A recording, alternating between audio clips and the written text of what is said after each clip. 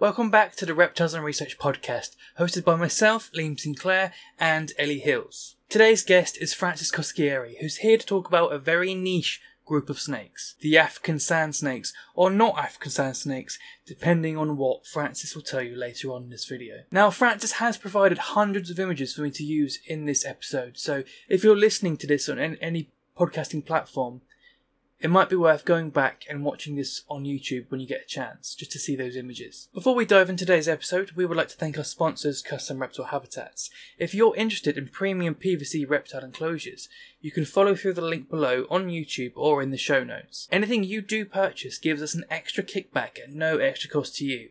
So upgrading your reptile care, you can support the running of this podcast. If you want to know who future guests are ahead of time and be able to submit your questions to them before they come on, then you can join the Patreon for £1 a month and that will give you access, as well as all the other content that's available on Patreon. There's no obligation, but if you want to support the running of the channel, then that's there for you. You can find some really cool reptile shirts over at thereptilemerchstore.com, celebrating better care and spreading the message through subtle designs. Right now, if you use the code REGIS10, you get 10% off your order. Now that housekeeping's out the way, let's get into today's episode. Well, thank you very much for joining us, Francis. I believe we're going to talk about a particular genus today, and I'm about to butcher the name of it, but I say Psammophis. But we'll see how you say it as we go into the video. So, before we go into great detail, what are Psammophis? So Psammophis are a genus of snakes in the family Psammophidae, which is actually they're like the main genus. They're the genus that gives the family its name. There are the number of species of them. There are around, let's just say around 33, although it does seem to be going up and down. Some texts say as high as 35. It is so basically Psammophis means sand snake. I'll tell you why that's a little bit of a misnomer in a minute, but obviously that's from the word samos in Greek, which is sand, and ophis, snake. So a lot of Latin names that start with or end with ophis are something snake, and this samos means sand, so it's sand snake. The name was given to them by Heinrich Boy, although sometimes it is like falsely attributed to Leopold Fitzinger around the 1820s. It actually came out in Leopold Fitzinger's Neue Classification der Reptilien, which I think was around 1826, but don't quote me on that. But it was actually Heinrich Boe that coined the name. It also includes snakes that used to be in the genus Taphrometopon or Dromophis, which were like found to nest within Psammophis more recently. And as I said, they're called sand snakes in general, although it's a bit of a misnomer as they don't actually always occur on sand. They actually can inhabit quite a lot of environments depending on which species we're talking about. And in response to that, different parts of the world, like in South Africa, they're called grass snakes, and they can be called swamp snakes as well. So they're far from just desert species. In the trade, you see them generally called sand snakes, although they can also be called African beauty snakes or grass snakes. And they're basically a genus of rear-fanged, again, it's difficult to generalize. So they are what was considered colubrids, except as you know, Colubridae got split up. It was a wastebasket taxon. So a number of years ago, it got split up. And in the case of Psammophiids, or the family Psammophiidae, that was a good thing, as they're not really that related to many of the species that you'd consider colubrids, so your king snakes and rat snakes, for example, and they're actually more related to elapids, the cobras and kraits, than they are to what were many colubrids. So they're actually in the family Lamprophidae now, which is, was split off from Colubridae when it got changed. And the larger family is Elapoidea. So they're in the same sort of general family as cobras, kraits, and a lot of other species that were also colubrids. They are an extremely widespread genus of snakes. In fact, they are the most widespread African genus. So they're the African genus that occurs over all of Africa. So all of Africa is colonized by Psammophis, that one genus. They can inhabit not just desert, but swamps, savanna, forests. I'm going into quite a bit of detail here.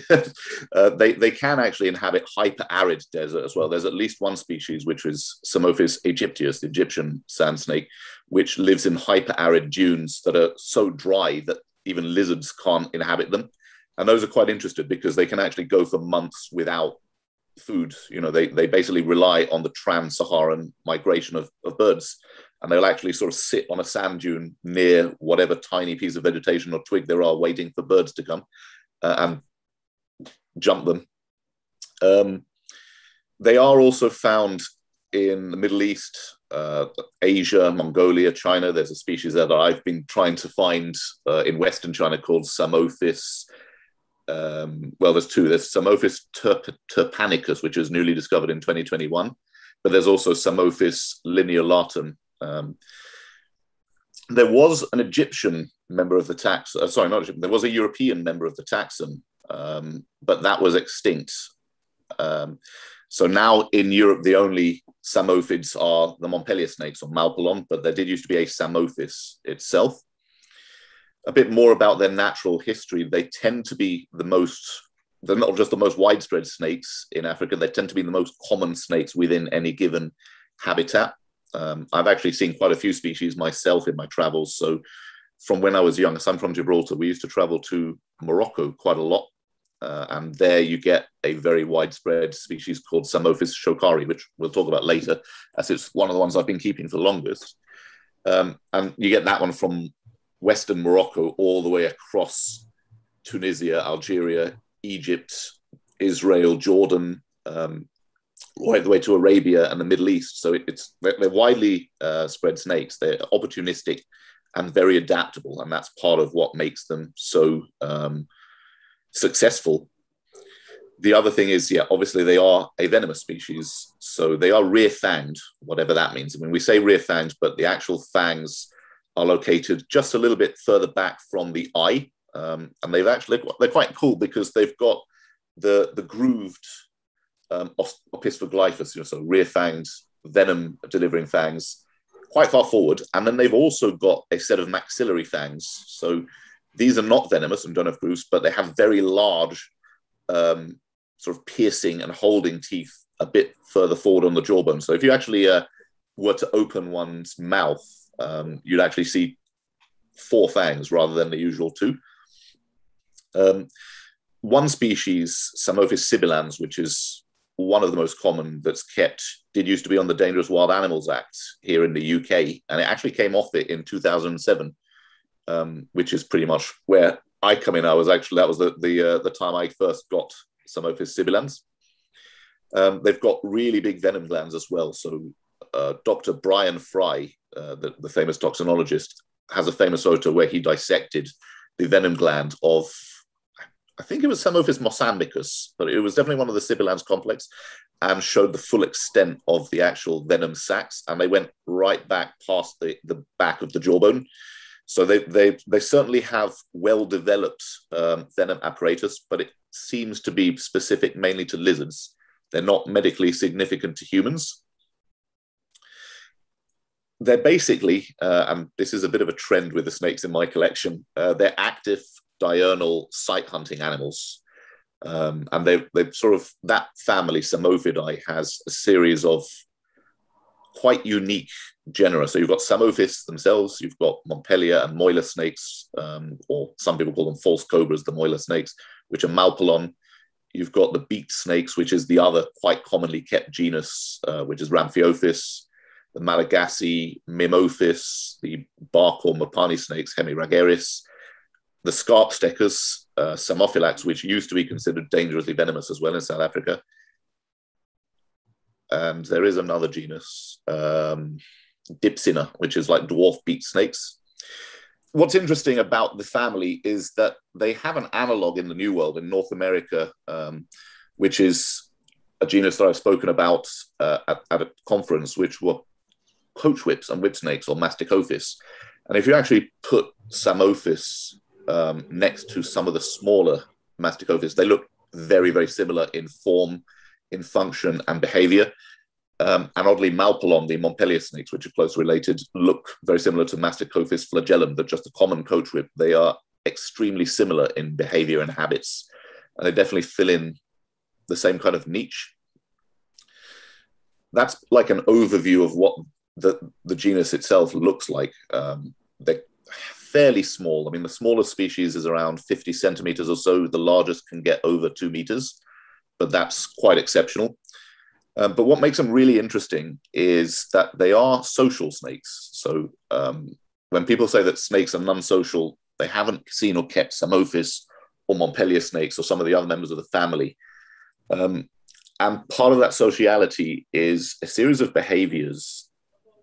Again, if you haven't seen it, it's really difficult to describe, but they're basically called rubbing behaviors. And it's a behavior unique to the Psammophid family,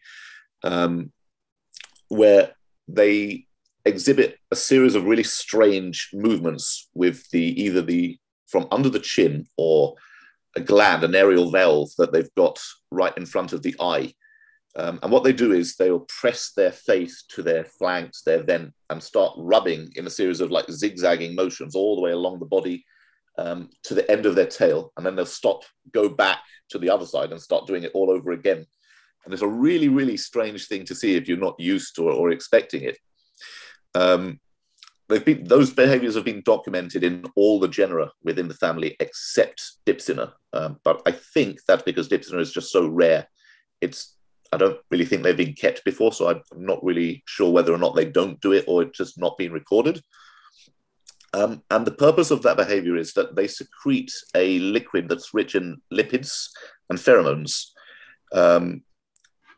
We'll get onto what that is for in a minute. And they start doing this. So it's quite a weird behavior because nobody actually understands what the behavior is for. There are two opposing schools of thought with the purpose of it. Now, it's been studied quite a lot in Montpellier snakes, Malpolon, and in Psammophis. So, okay, we'll talk about that now then, I suppose, as it's the most unique part of their behavior. So what they're doing is they're secreting this solution and they're coating their flanks and belly with it.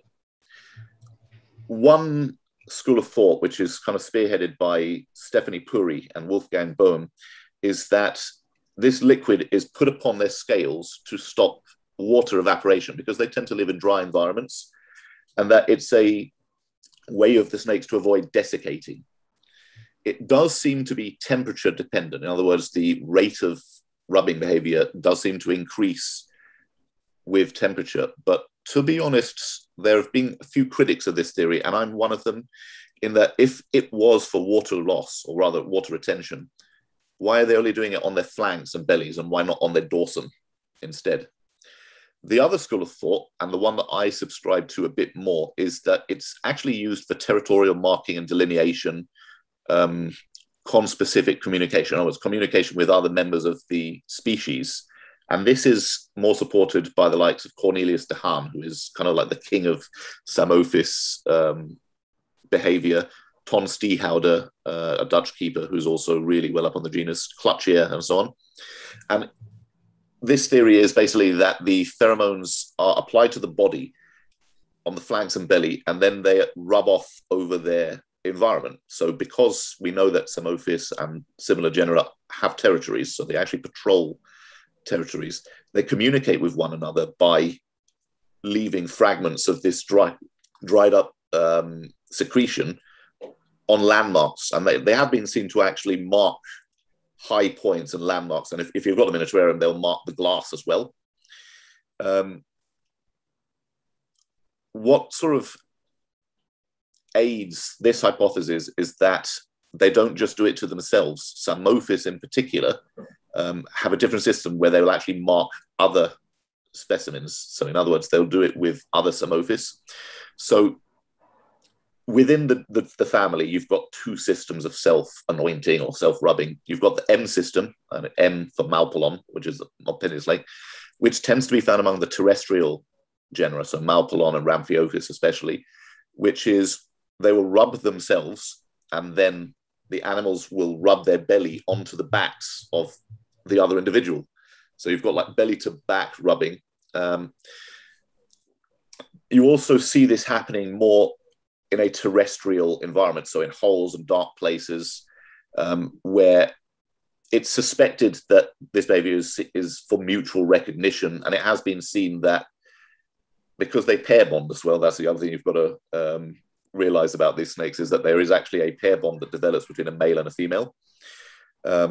And in some species, especially Malpolon, they actually take vassal males. So basically the big kahuna, the main male of a particular territory, when he defeats rival males, we don't know the process by which he selects them, but will choose certain defeated males, and it might be because they're related, it could be degree of relatedness, and he will press gang them into actually defending his female in his territory as well when he's not present. Now, with these often larger or thicker species, that's fine because they're mostly terrestrial. And also the females mark the males too. So they'll lift up their tail and use their scent glands in the cloaca to actually mark their male. And that's been seen to get strange females to back off. So it's basically like, he's mine, bitch, back away. It's a peaceful, non-aggressive method of communicating.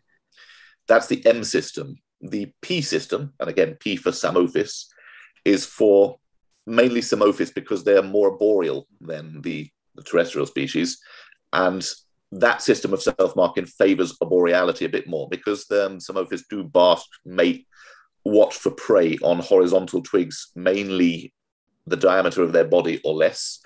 The belly to back rubbing would be a bit harder to do. So what they do is they'll actually mark one another directly with glands. And again, it's quite an interesting biology because the glands are not always there. At different periods, the glands appear and reappear, and they're normally between the 4th and the 6th infralabial scales, and they actually make little wounds, so you can actually see them. And what they do is the males will do a sort of long downward stroke down the back of the female, which I've seen a few times myself in mine. The females do this really weird thing where they'll start zigzagging on the nape of the neck of the male. So you've got these rubbing behaviors, which is unique to Psammophidae as such. And what further supports the idea that this is a social behavior is that, with the exception of Malpolon, Montpellier snakes, Psammophids tend to not have much sexual dimorphism. In other words, most Psammophis, especially, you can't really tell the males from the females. There are some there's some points in the literature where certain species, the females may be slightly bigger, but it's like 10% bigger or 14%. In other genera, I think it was scarpsteckers or Psammophylax, the male is slightly larger. So it's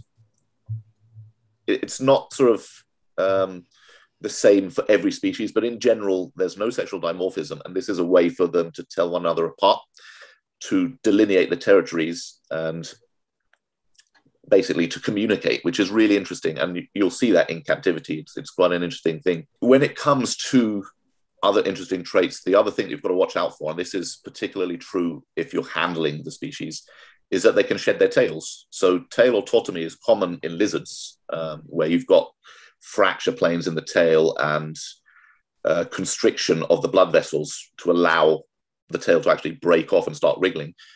It's not quite as developed as that in these snakes. In some snakes, there's an African genus called Natris iteris, which does this as well. It's a bit more evolved, but in Psammophis, it's not quite as sophisticated as that. So what they'll do is if you grab them by the tail, they will wriggle wildly and sort of spin on their axis, and they'll drop the last couple of inches of their tail, and it will start wiggling for a minute or two. Sadly, that happened to one of my Shokari around 2011, and I have another Psammophis sibilans. I've had a couple that came in from the wild that had the tail broken, and unfortunately, unlike lizards, the tail doesn't grow back. It does. The vertebrae sort of remodel into a grey cone shape. And in some places, if you look at Donald Broadley, who is kind of like one of the kings of African herpetology, I should say the late Donald Broadley, as he died a few years back, so it's between 25 and 50% of the wild population can actually have damaged tails. So they seem to be predated a lot by birds, and this seems to be one way that they get away. So I've got a couple of sibilans that came in with fractured tail tips. So So that's an overview of the genus. And among the genus, I've kept 9 species of Psammophis, of which I still have 7. As I said, I got my first Psammophis sibilans, which is the hissing sand snake. So sibilans means to hiss. In 2007, when they came off the British DWA list, and I had a very good relationship with one of the local pet shops, Waterlife, and the manager at the time, Ali Chapman, very kindly ordered both Psammophis sibilans, Psammophis shockari, and also Boiga dendrophila, the mangrove snake, which also came off the DWA list at that time, and she kept them in the shop until that October for me. So that was when I got my first lot. I got a lot more, Psammophis shockari and also Psammophis aegyptius in 2011 off an import from Egypt, arranged by Dan Fryer, who's a Canadian keeper. Around the same time, I got some more species from Tanzania, Psammophis phillipsii, Phillips sand racer, and Psammophis subtaneatus, which is the yellow-bellied or stripe-bellied sand racer, from a very good importer, Tom Halverson. Sadly, he's not in the country anymore and he doesn't do import work, but he was probably my favorite importer. He always used to cherry pick really nice animals. He had a very ethical means of importing to make sure that he got healthy specimens. I arranged to get some more sibilans from Millennium Reptiles, a shop here, in 2012 with a herpetologist named Anthony von Plettenberg-Lane, who actually, he got his first Psammophis off that import too. And since then, I've had a lot of random, because they're quite rarely kept, they're not really common. So I get a lot of random, like, individual specimens sort of either given or sold to me by people like Chaz from Snakes and Adders, Dave Clemens, Alistair McMillan. Just if they get like a single specimen, they'll usually contact me and I'll take them. A bit more recently, I got the olive grass snake, which is a Southern African species, Psammophis mosambicus, which is the largest of the genus. And that, it's really big. It really redefined the kind of size. So normally they're quite small. They get to about 1.4 meters and usually smaller. This thing was 6 feet long. And I got that from a very nice fellow named Owen Browell in 2017. And then the last 2 species I've got are Psammophis praeonatus, which used to be Dromophis, the Olympic striped snake. That was from my friend Marie Kiriakou in 2019. Sadly, I've just got the 1 specimen of that one. And then I have 3 Psammophis afroxidentalis, West African sand snakes, and 1 Psammophis elegans from my friend Ross Deacon in 2020. So I've got quite a few members of the genus here that, you know, I've been keeping and in some cases breeding for some time now. I'm going to stop for some water as I've been talking so long. I tell you what, Ellie, every time Francis talks about any species, it doesn't even matter what it is. After he's finished, I'm like, I want it. You should. They're really, really cool snakes. They're very interesting to keep. And they're mostly very hardy as well. That's the good thing, especially sibilans, which is the hissing sand snake. Some of the others like shockari and the sort of the more attenuate thin species, they tend to be more lizard specialists. So I say they're hardy, but with the provision that you need to get them feeding first. If you were to feed them lizards, they'd be extremely easy to keep. If you're going to try and force them to eat rodents, which I tend to do, as I try and steer away from lizard feeding. They will feed, and once you've got them feeding, they're very easy snakes to keep. But there's that little proviso that a lot of species do tend to be lizard specialists. The other thing is that they're quite easy to breed, but raising the babies, that's the difficulty. The babies are born really tiny and quite hard to get onto rodents. I keep a lot of the prey species for many of the Psammophis. So I keep 2 species of tarantula geckos, a Moorish gecko, Tarantula mauritanica, and the white-spotted gecko, Tarantula annularis. I keep 2 species of dune gecko, so Stenodactylus, which are really, really great little geckos. They're really cool pets.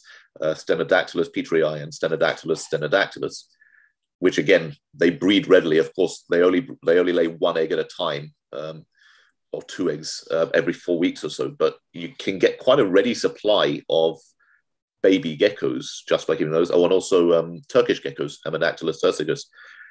And those are literally the species that these things eat in Egypt.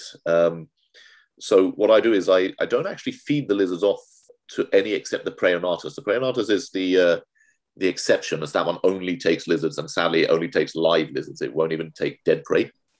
But the others, if you wash the pinky, you can then rub the pinky on the cloaca of a live lizard or on the femoral paws. So, lizards, especially male lizards, on the inner thigh of the back legs, they've got a series of femoral paws that also secrete sort of like lipid-rich. And if you rub the nose of the pinky on that and wiggle it in front of the Psammophis, more often than not, that's enough to get them to take the pinky. And it's quite easy to train them to do that. The problem being is that the babies are so small that even a pinky is huge for them. You have to actually quarter the pinkies or use like mouse tails. It's a very work intensive way of raising baby snakes. If I had a ready supply of live lizards, tiny lizards, to feed entire clutches, that would greatly ease things up. But to be honest, just to feed one, because these are high metabolism snakes, that's the other thing. They're active diurnal hunters with high temperature requirements. They're not like rat snakes or king snakes. They are more like lizards in the way you keep them. They require overhead heating, high UV to support that kind of active hunting lifestyle. So to go in hand in hand with that, they've got a high metabolism, so they eat a lot. So just one adult Psammophis praeonatus that I took on a few years back basically just accounts for most of the baby lizards that I breed. So I keep quite a lot of lizards. I don't talk about them very often. But sadly, most of the offspring tend to go to the praeonatus. Unfortunately, it's sad for me. But on the other hand, it's the reason that I was given the snake, is that I can actually breed enough lizards to feed it. There are people that have kept praeonatus and have got them onto pinkies, and my one has taken, very rarely it will take a pink, but normally it will just take lizards. And because they are attracted by moving prey, it needs to be alive, because it's also very shy, so they won't take it if you are sort of there, sort of holding it on a tongs. So some of the smaller species, be aware, if you were to see, they're very rarely seen, but Psammophis praeonatus, Psammophis angolensis, the smaller species, they can be quite hard to get onto pinks, although there are people that have said that they've got theirs feeding just on pinks. It's not the case with mine, but I've only got the one. So. Do you want me to keep all of that in, just to double check there? Yeah. Do you want me to keep all of that talk of live feeding in? Yeah, you're cool with that. Okay. Yeah, it's a necessity if you're going to keep the species, and this is something that I have said more than once, and a lot of people get quite triggered by it. It's like, if you keep snakes are carnivores. 99% of the time, you will never have to live feed. But if you are keeping snakes as a lifelong hobby, and you're keeping a lot of snakes, sooner or later you will come across one that will require live feeding. It's the way of it, especially if you are keeping some of the more unusual species. If you're keeping the easy species, the royal pythons, the king snakes, rat snakes, there are so many tricks and tips with those, and we've got breeding them and feeding them down to such an art that if you know what you're doing, you'll never have to live feed. And I never have with king snakes, rat snakes, most of the more commonly pet snakes. When you're keeping things like whip snakes, Psammophis, flying snakes even, the active sight hunting animals, that's a different kettle of fish. Sometimes you have to.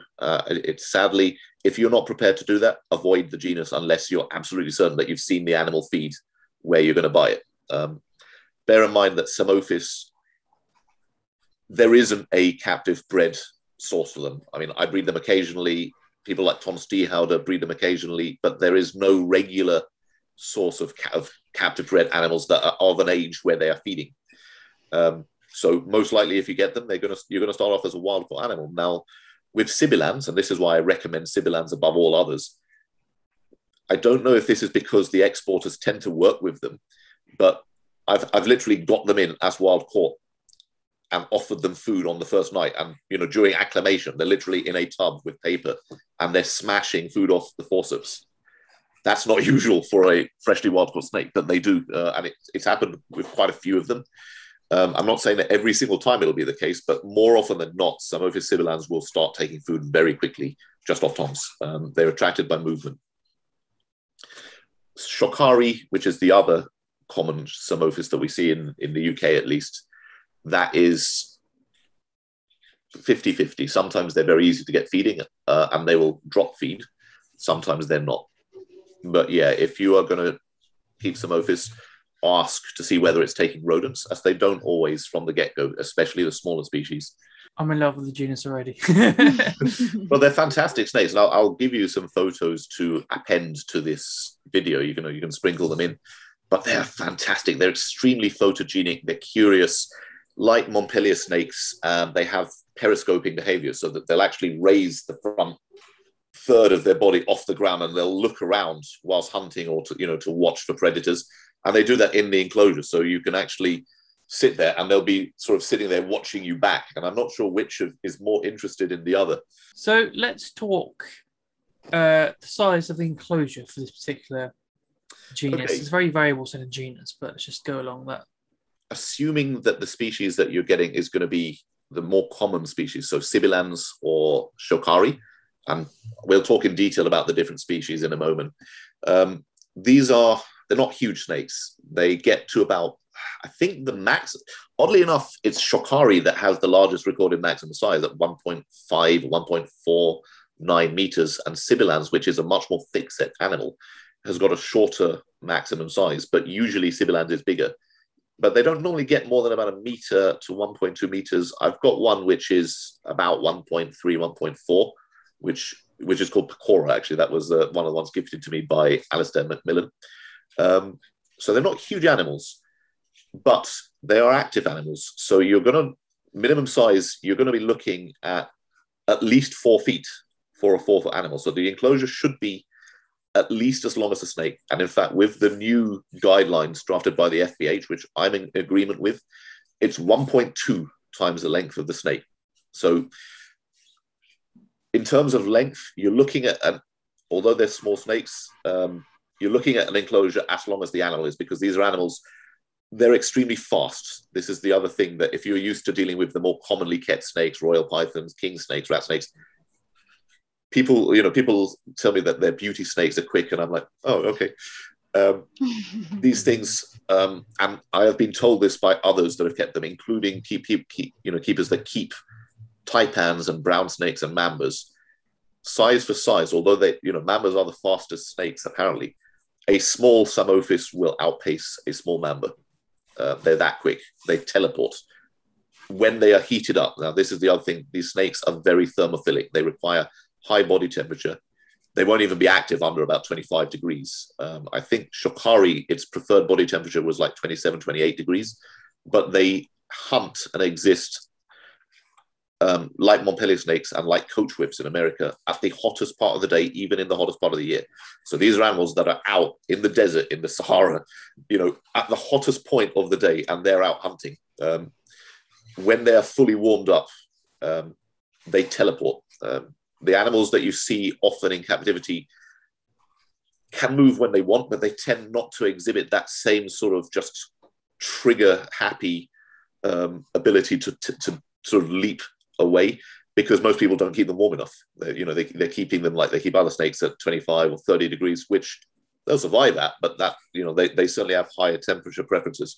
So this is a genus of snakes that it will cover one length of itself like that, just and until you've seen one move, they're not like other colubrids that you may have seen. Now, I used to keep them in 48 by 18 by 18, which is, for the size of the animal, it's pretty big by what snake keepers normally use. And I kept and bred mine fine in that. Later on, I sort of didn't have a spare enclosure for these Afrooccidentalis and the elegans, which are the more arboreal species. I started putting those in 3-foot high enclosures, so 3 by 3. And they spend all of their time up in branches. So I would actually say that even a 48 by 18 by 18 is too low for Psammophis. They like to climb. They'll spend a lot of their time sort of stretched out on branches, on twigs, above the ground, if you give them the opportunity. So I'd say at least 2 feet high. And if you can give them 3 feet, even for the small species, they'll use 3 feet. For shokari, I mean, if you can give them a 3 foot by 3 foot square, it doesn't have to be 3 feet deep, but at least 3 feet long and 3 feet high.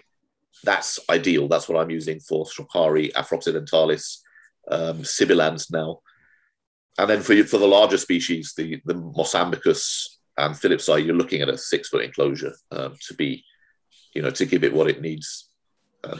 Apologies if there's a lot of noise at the moment. I've got snakes just mating. So if you can hear a lot of just moving around, that's because I've got rat snakes mating next to me. Or trying to anyway. The male is chasing the female around. So enclosure size, not huge.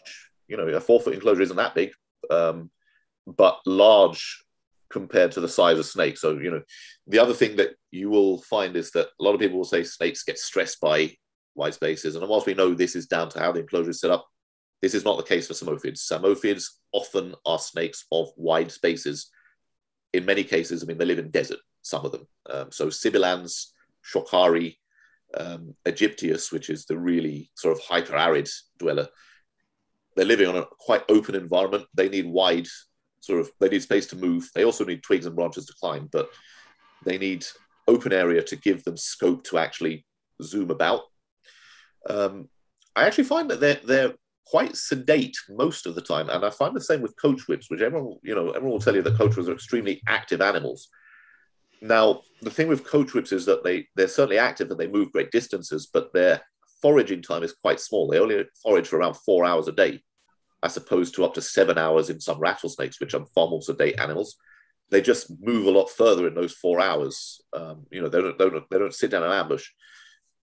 Psammophis are kind of in between because unlike Malpolon, which are more like coach whips in that they hunt, Psammophis seem to observe their surroundings. So they'll climb to a high area, a landmark, and they will observe the surroundings around them, and then they will chase down what they see. I believe that Mosambicus are probably more active foragers, but with sibilans and shokari, the ones I've seen tend to be, they'll sort of climb up something, watch, and then chase, a lizard or a rodent or a bird if they see it. So in the terrarium, they may actually look quite sedate because they tend to spend most of their time sort of vibing behind, underneath the basking area.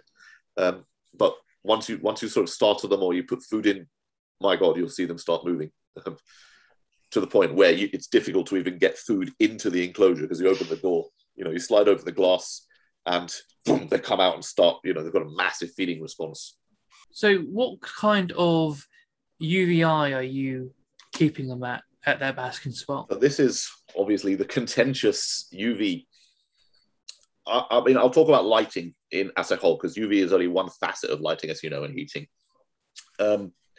These are animals of high UV indices. Many people will say, well, snakes don't need UV. Yeah, that's true. They don't need it to survive in many cases. I certainly recommend it for all snakes. But people have certainly been keeping royal pythons and king snakes and rat snakes for generations without UV in dark boxes. So yeah, they're not going to drop dead without it. I would certainly suggest that it will impact their activity and health. But when it comes to Psammophids and whip snakes as well, these are heliothermic snakes. They are sunbaskers, sun worshippers, heliophilic as well. They come out in the sun. These animals need UV. And we know this because, as with coach whips as well, certainly with Montpellier snakes, their scales are designed to block UV. Now, that may seem counterintuitive. These are animals that sort of have scales that are blocking UV wavelengths. Well, the reason that they're blocking a certain percentage of transmission is because they live in such high UV environments that otherwise they would get too much. So we're looking at animals that you can, I've recorded Psammophis and Malpolon at ridiculous UV indices above 9, 10. If you're in Egypt, in southern Spain, the UV index in southern Spain gets really high, and Malpolon are out active at midday in southern Spain, just as Psammophis sibilans are active at midday in the Nile Delta around Cairo, just as Psammophis shokari are active at midday in Morocco. You can go out, and those are the snakes you'll see if you're trudging around the desert, sweltering in heat, thinking that you're going to faint. And, there's a there's a Psammophis shokari, a little tiny sort of Google-eyed little snake sort of looking at you before doing the sort of meet, shoo, across the desert. So if you're going to keep these ethically, they need UV. There's no argument there. How much UV? You don't need to replicate the exact UV index of the desert, because these animals will expose themselves as long as they need to and then disappear. So it's not that they're going to be exposed to UV 9 or 7 all the time. I aim for about UV 4 at the basking spots, same as I would with most agamids, same as I do with coach whips. You know, most snakes, UV 1 is enough, to be honest. Like a shade dweller is fine. With Psammophis, just use the same kind of setup that you would for a bearded dragon. And this is the key to keeping this kind of snake. You don't keep them like you would a normal snake, so to speak. You keep them like you would a lizard. So you're providing UV, you're providing full spectrum lighting, white light. Now, in the past, I used to use 2 brands. I used to use the Hagen Life Glow or Hagen Life Glow 2 to provide that lovely full spectrum sunlight approximating white light, UVA, and so on. And I'd also use a UV bulb to provide the UVB, the REPTIGLOW 5 and the REPTIGLOW 10, depending on the size of the enclosure. And the reason I use 2 is that the older style T8 bulbs, the REPTIGLOW, gave out kind of a sickly purple or bluish glow. They weren't very bright. So you needed to put them next to a secondary full spectrum bulb to get a more rounded approximation of, you know, sunlight, you know, the kelvins. You know, you're aiming for 5,500 Kelvin, you know, the same as you might for a growing plant. 6,000 Kelvins wouldn't be bad. It has to look white, and that's quite aesthetic. It's nice to look at, as opposed to the yellowish light you get from like a household bulb. So you're looking at a UV bulb, a full spectrum bulb, and even nowadays, despite the Arcadia T5s being significantly brighter and producing more white light, I still use them in pairs. I use the Arcadia T5 for UV, and I use the Arcadia Pro for the white light. And I do this for lizards as well. But for Psammophis, whip snakes, coach whips, that's what I swear by. And you can see the snakes perk up. So for the people that say you can't use, that you don't need UV, well, I've tried Psammophis. I've acclimated 15 Psammophis shokari at one time. And obviously with that many snakes, keeping them individually, I had to keep some in plastic mesh lid faunaria, the faunarium, and some in tubs, in other words, dark, opaque plastic rubs, really useful boxes. And back then, this was around 2011, 2010, that was what convinced me there is a difference, because the animals kept with high light intensity in the mesh lid tubs did brilliantly. They fed, they perked up, they did everything the snake's supposed to do. They periscoped and watched. The animals in the tubs just curled up and, they didn't do much. To the point I had to go out and buy more of these faunaria and put the snakes in them, and they perked up again. So these are animals that they're going to need light. Now, Psammophis sibilans is harder. I've acclimated Psammophis sibilans in tubs with no light, and they did okay. Shokari definitely need light, and I would suggest that the smaller lizard-eating specialists are the ones that depend on light. But I would provide it for all members of the genus. No argument. Simple as that. There is an argument for other snake species, in fairness, in that, most snakes won't die without UV. I still think they should have it, but it's not like core to their care. With Psammophis, Malpolon, and a number of other diurnal heliophilic snakes, you need UV with them for them to thrive and act the way they should. They also should have overhead basking lights. These are animals that bask in the sun. Heat mats not going to cut it. Although I do use heat mats in the enclosure as well. So what you've got is I used to use the household bulbs, and I used those for many years just because, since I was a kid, those were the bulbs that got me the best results. And it was only when I started talking to the likes of Roman Murin that he explained the reason that it works so well is that kind of heat is near infrared, or IRA, infrared A. And because the bulbs are not very efficient, the kind of heat that they give out was that sort of warming, more penetrative style of heat than the sort of the drying CHEs. Now, nowadays I use halogens. You can use deep heat if you want. I prefer halogens because they add even more light, and the snakes seem to respond to the light intensity. So halogen spotlights, you can use a couple of them to create a wider basking zone, or just one more powerful one if you want. I prefer to use a couple of 20 watt or 35 watt bulbs, like next to each other, so they create a wider zone that the snakes can move into. So that's literally already 4 pieces of equipment. You've got the heat mat, which can stay on overnight, a low, low wattage one, doesn't have to be too warm. The heat bulb and a couple of light bulbs. So these are not cheap snakes to keep if you're going to do it well. And you've got the space of the enclosure as well. So, they're display animals. These are look, don't touch kind of snakes. If they're not necessarily,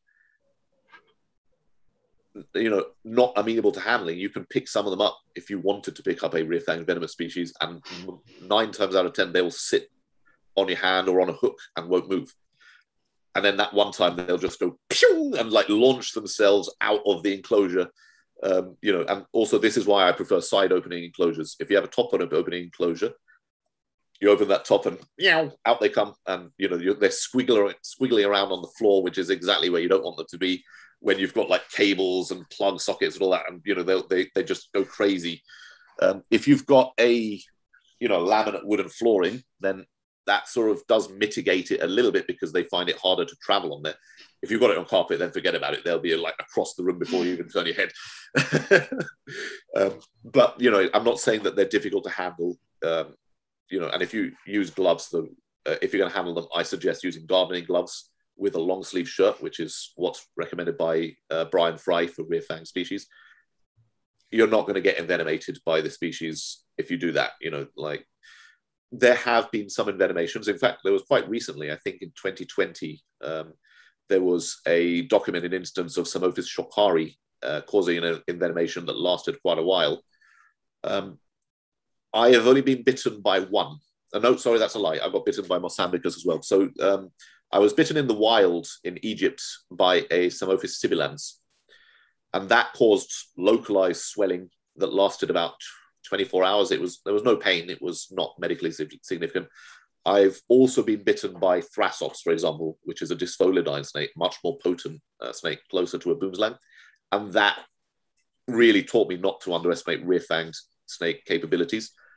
Psammophis, they're not really medically significant. At most, and again, don't take this as gospel for that one time that somebody bites one and gets an allergic reaction or something.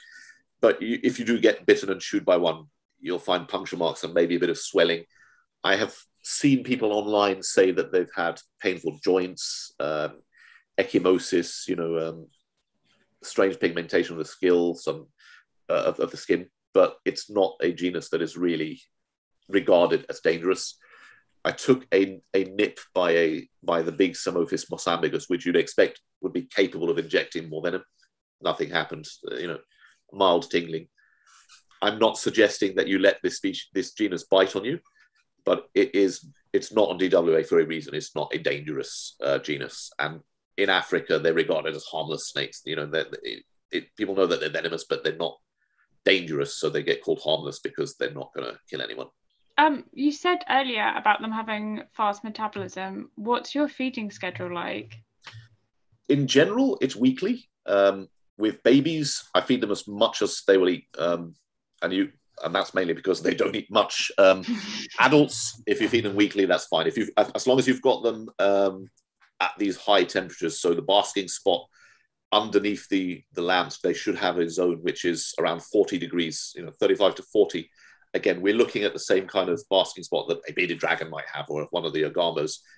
They need a high localized basking area. And if you give them that, they metabolize food really fast. And then the rest of the enclosure, ambience can drop down to 25. So obviously, as with any reptile, you will want a gradient. I aim for a surface temperature beneath the spotlights of 40 degrees, 38 to 40 degrees is fine. To be honest, you could probably even go higher. As long as they can escape that area, I'm sure that 50 degrees would be fine too, as with coach whips. But 40 is fine because the enclosures are a bit smaller. They're 4 foot in general enclosures as opposed to the bigger 8 foot enclosures for coach whips.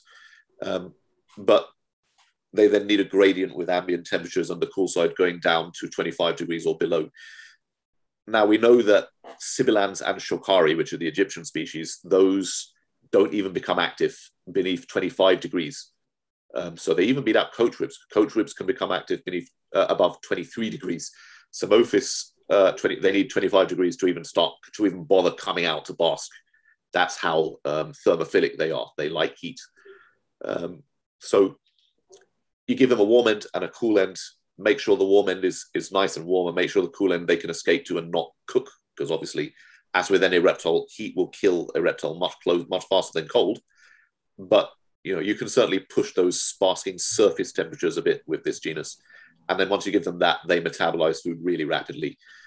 It also depends on what size prey they're eating as well. So I with all of my snakes, I vary it up. I like to give them either one large prey, for a Psammophis sibilans, a large prey might be an adult mouse or a quail chick, or a bunch of small fuzzies, or a bunch of small pinkies. You can vary it, and they will take,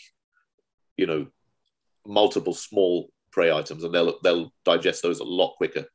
But about once a week is fine. You're not going to overfeed them doing that.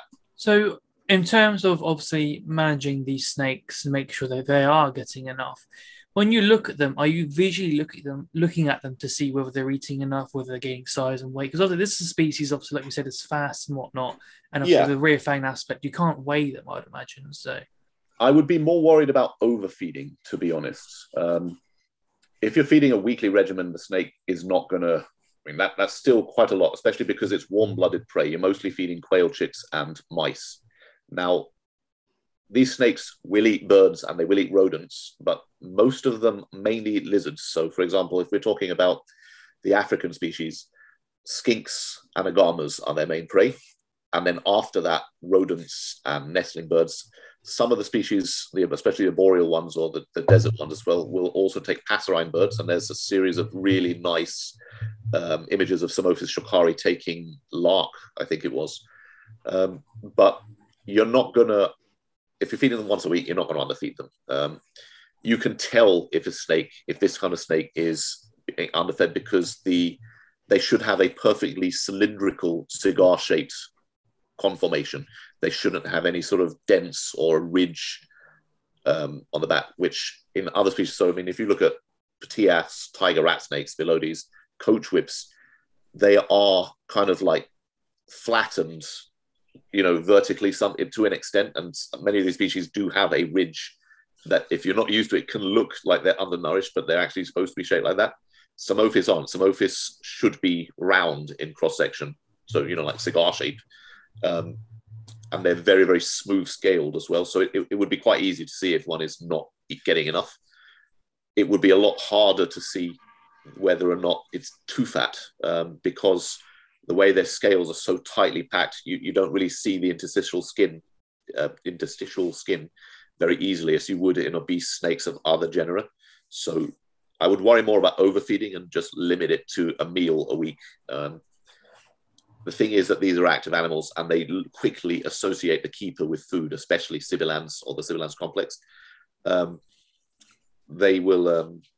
They start coming up to the side of the terrarium, and they start sort of moving up and down excitedly. As I said, if you've got food, they will see it, because they watch things. They've got big eyes, and they use those eyes to watch, and they'll be excited. In actual fact, I actually think they rely more on vision than on tongue flicks for hunting. They certainly use tongue flicks for identification, like conspecific identification and communication, but you don't actually see them tongue flick as much as other species. They use their vision, and you can see that they've got sort of eyebrow ridges which are not quite as well developed as in Malphalon or Masticophis coach whips, but they definitely have binocular vision where they will aim down the snout. So they will see you coming with food. You open the glass and they look like jumping out to get the food off you. So keeping them in groups can be interesting if they are all switched on and all trying to get the same food. You've got to make sure that you've got food to feed them individually, or just, you could take them out, but you could feed them fairly safely together, to be honest. So like you say, how these are, and they're wriggly and they're fast, are you going in, when you service the enclosure, you need to clean, how are you going about that? Are you going to take them out, to put them in a container to freely service their enclosure, or try and work around a fast snake? I spot clean the enclosures daily. If I see shed skin, poop, the water bowls need to be changed daily. No, I don't take them out. Normally, if you open one side and they are, they'll come and investigate if they've got food, and then you can just sort of wave them away and they'll go to the other side. If they realize that you're not feeding, they will sort of scarper. And it's just a case of you open the enclosure, take out what you need and close it. If you're doing a full service, obviously you take the animals out with gloves. Some people insist on hooks. I actually think hooking them is actually more dangerous in terms of, if you hook them, again, they are quite calm. They get quite calm in captivity, and they are usually content to sit and perch on a hook. One tip that was given to me by Dave Clemens is you can wrap like a fibrous cloth around the hook itself, and they will sit on that more easily. The problem being is that if it's on a hook, you're not controlling it. Now, I said earlier that they practice tail autotomy. They can lose them. You can't hook and tail them. If you grab them by the tail, you run the risk of them dropping the tail. They'll start spinning, and you can, it's cosmetically, it looks awful to have a snake with like a couple of inches of tail missing. So you can't hook and tail this genus. That's the first thing to remember. That does make, sexing them quite interesting, or we'll talk about sexing later. So you could have it right on the hook. And if you want to do that, by all means, you can do it. And most times it will probably be completely safe, except that one time when something spooks the animal and it launches itself off and is again halfway across the room before you've even realized what's happened. In fact, I have a photo which I'm going to send to you so you can put it up at about now in the video, of a baby Psammophis shokari. This was in 2011 I took it, and I had a very loose fitting sleeve on at the time. I opened the enclosure and the thing just went straight, and I was like, where did it go? I was looking on the floor already expecting there to be there, and I was like, where is it? Oh, and it's up my sleeve. So at the time I was like, here's a venomous snake that's literally sitting, looking cute in my sleeve, with his head poking out, just watching things. So I'll try and dig out that photo, because that's extremely cute. So no, if you're handling them, I recommend you just grab them. You can wear gloves if you want. Different species are more or less prone to biting. I find that they tame down quite well. And again, if they're rear fang, you shouldn't take risks. So I would suggest just using gardening gloves, pick them up. And that way you're restraining them. So even if they start, skitzing out and wriggling, you're holding on to it. But you're also not holding onto the tail. So you're not risking losing the tail, and you're not having it on a hook and risking it just shooting off. Others may, have different opinions. I'm sure that the large species you could probably use tongs for, but that would be a bit barbaric, in my opinion. You wouldn't need to use tongs for these sort of slim, little, delicate snakes. So I just recommend picking them up with gloves and be brave.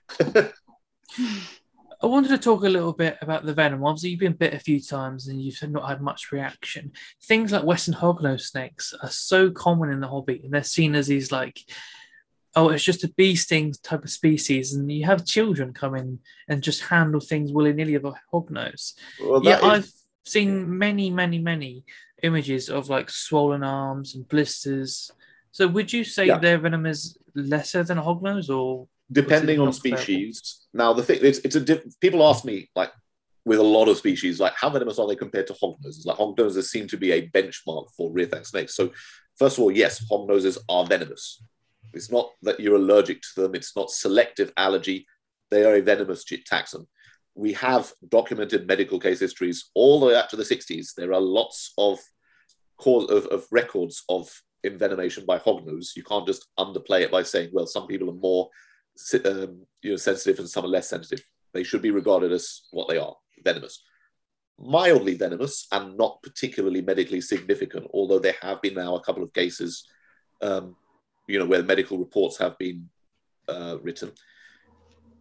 You can't compare a genus like Psammophis with hognose, simply because, firstly, Heterodon are North American. There are a lot more North American keepers than there are African keepers, hobbyist keepers. Hognoses are very commonly bred and very widespread in the hobby. They're one of the most commonly kept species now. So a lot of people are keeping them. When you have a lot of people keeping something, then the chances of a mishap happening go up exponentially. Psammophis, on the other hand, are not widely kept. There are a few keepers, but it's nothing like hognoses. And so you have less chances of something going wrong.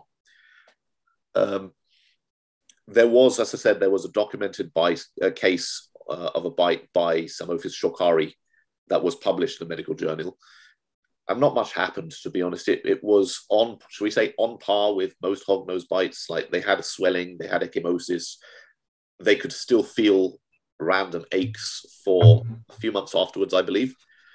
If you look at the documented, albeit rare, exceptional, you could say, like the worst results from hognose bites. I mean, when you say that you see people that have got swollen arms, well, I mean, I count among my personal acquaintances just on Facebook at least 12 people that have received a venomous bite from hognose, and almost all of them tell me, well, it's because everyone says they weren't venomous, so I didn't expect it to happen. And of course, that's when shit happens. It's like when people aren't prepared, they're not educated, they don't have possession of the full facts. That's when accidents happen, and that was the case with me with my thrassops envenomation as well. You know, I was led to believe they were harmless, and so I allowed it to bite and chew on me, not wishing to hurt it by pulling it off. And what happened? I got the worst envenomation of my life. You know, and it was quite a severe envenomation. Certainly a lot worse than what you'd get from a hognose or a Psammophis. But that was down to just simply not knowing. If I'd regarded the animal as a venomous species that could do this damage, of course I wouldn't have handled it the way I did. Of course I wouldn't have let it chew. This is the way you've got to approach any rear fang species. You've got to be aware. Yep, it is venomous. It's not that it's a bee sting. Well, I mean, bee stings are venomous, but it's not that it's an allergic reaction. It is a venomous animal, and exceptionally, you can have more severe symptoms. I mean, there was one fellow, I think his name was Tom Hastings, but don't quote me, where he put up pictures on the old RFUK Facebook page, and he had to have a fasciotomy, which is when the swelling is so great that it was threatening the radial and ulnar nerves in his arm.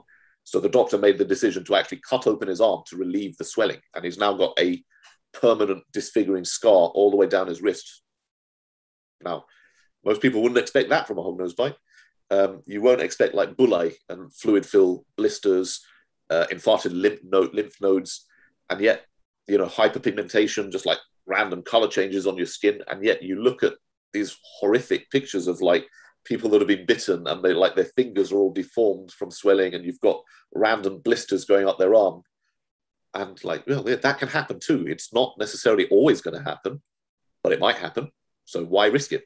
Now, Psammophis, we don't have as much of a medical history simply because, yeah, they're venomous, but they are the kind of snake that if you see one in the wild, you're never, ever going to get bitten by one. I mean, this isn't like a viper that might sit and you might step on it.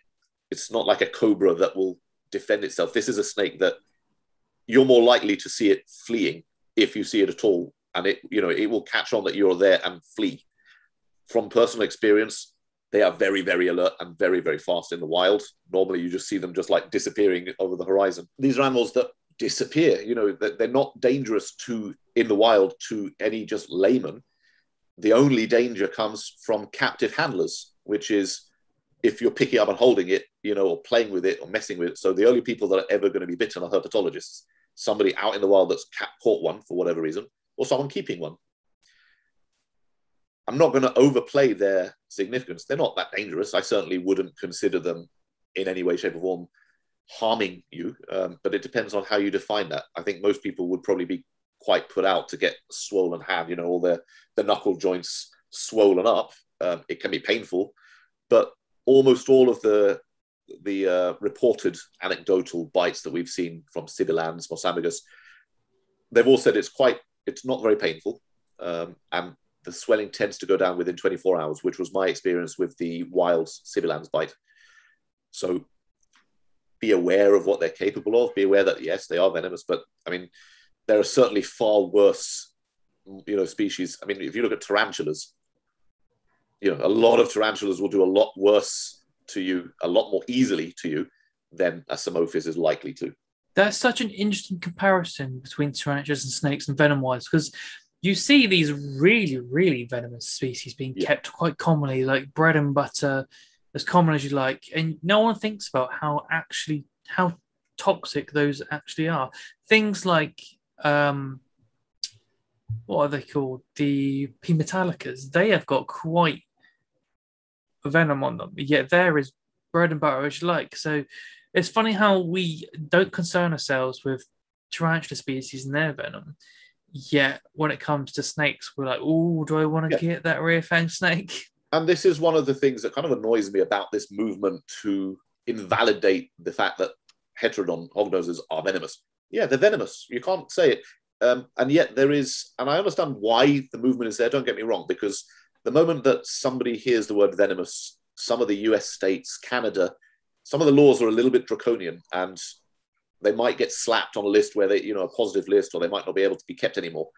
And there's no need for that. They're not dangerous animals. There is a difference between being venomous and being dangerous. They're not hot. We use the hot. Like they can give you a bee sting, but as you say, any tarantula keeper, no one's going to tell you that the milder tarantulas are not venomous. They're just like, well, they can give you a bite. It's not going to do much. And some of the more dangerous tarantulas, they pack quite a punch. Certainly more than a hognose or a Psammophis is going to deliver to you. If we're looking at other Psammophiids, so in the same family, Malpolon, Montpellier snakes, those are still on the GWA. I wish they weren't, because they're actually my favorite snakes, and I grew up catching and keeping them in Gibraltar and Spain. Now, again, these are animals that are not dangerous if escaped. The DWA Act is to protect, it's not to protect the keeper, it's to protect the general population. If a Montpellier snake was to escape, it would pose no danger, just as they pose no danger to people in France and Spain where they occur.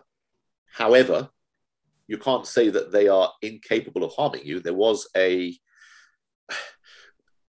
what we call the jackass style of experiment, where a couple of Spanish researchers, I think they were called Pomier and De Haro, tested what the venom would do to an adult man by shoving their thumb down the mouth of a 6-foot male, which went about as well as you'd expect, and certainly was a lot worse than Psammophis or heterodon envenomation. It put them in hospital for 6 days, 3 of which they were blind with, ocular motor disturbances, cranial nerve disturbances. They went blind. That is a neurological effect. The venom of Malpolon is mildly neurotoxic. You don't want to get bitten by those. Like, I know a lot of people in Europe and in America do keep Malpolon.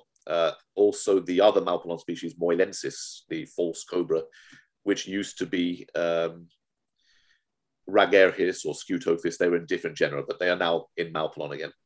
A lot of people keep those. I would expect that maybe they're capable of delivering an effective envenomation. Just because not many people have had it doesn't mean they can't. I think there was at least one record of somebody getting quite a bite off one.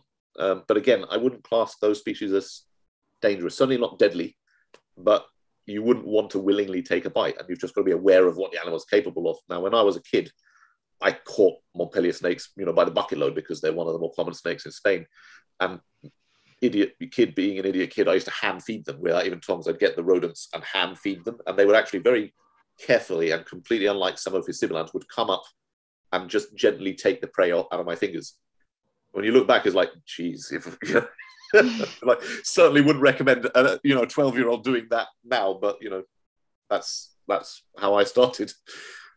But so yeah, I mean, they're rear fang, but they're not dangerous. They're not hot, as you say. They're not going to kill you. Like, they might put you out of sorts for a day or so. But so, in summary, if you want to get into Psammophis, don't shove your thumb down his gob. Yeah. I mean, most of them aren't big enough for you to do that anyway. They're quite tiny little snakes. The Mosambicus might. Mosambicus get in the same sort of ballpark region as Malpolon.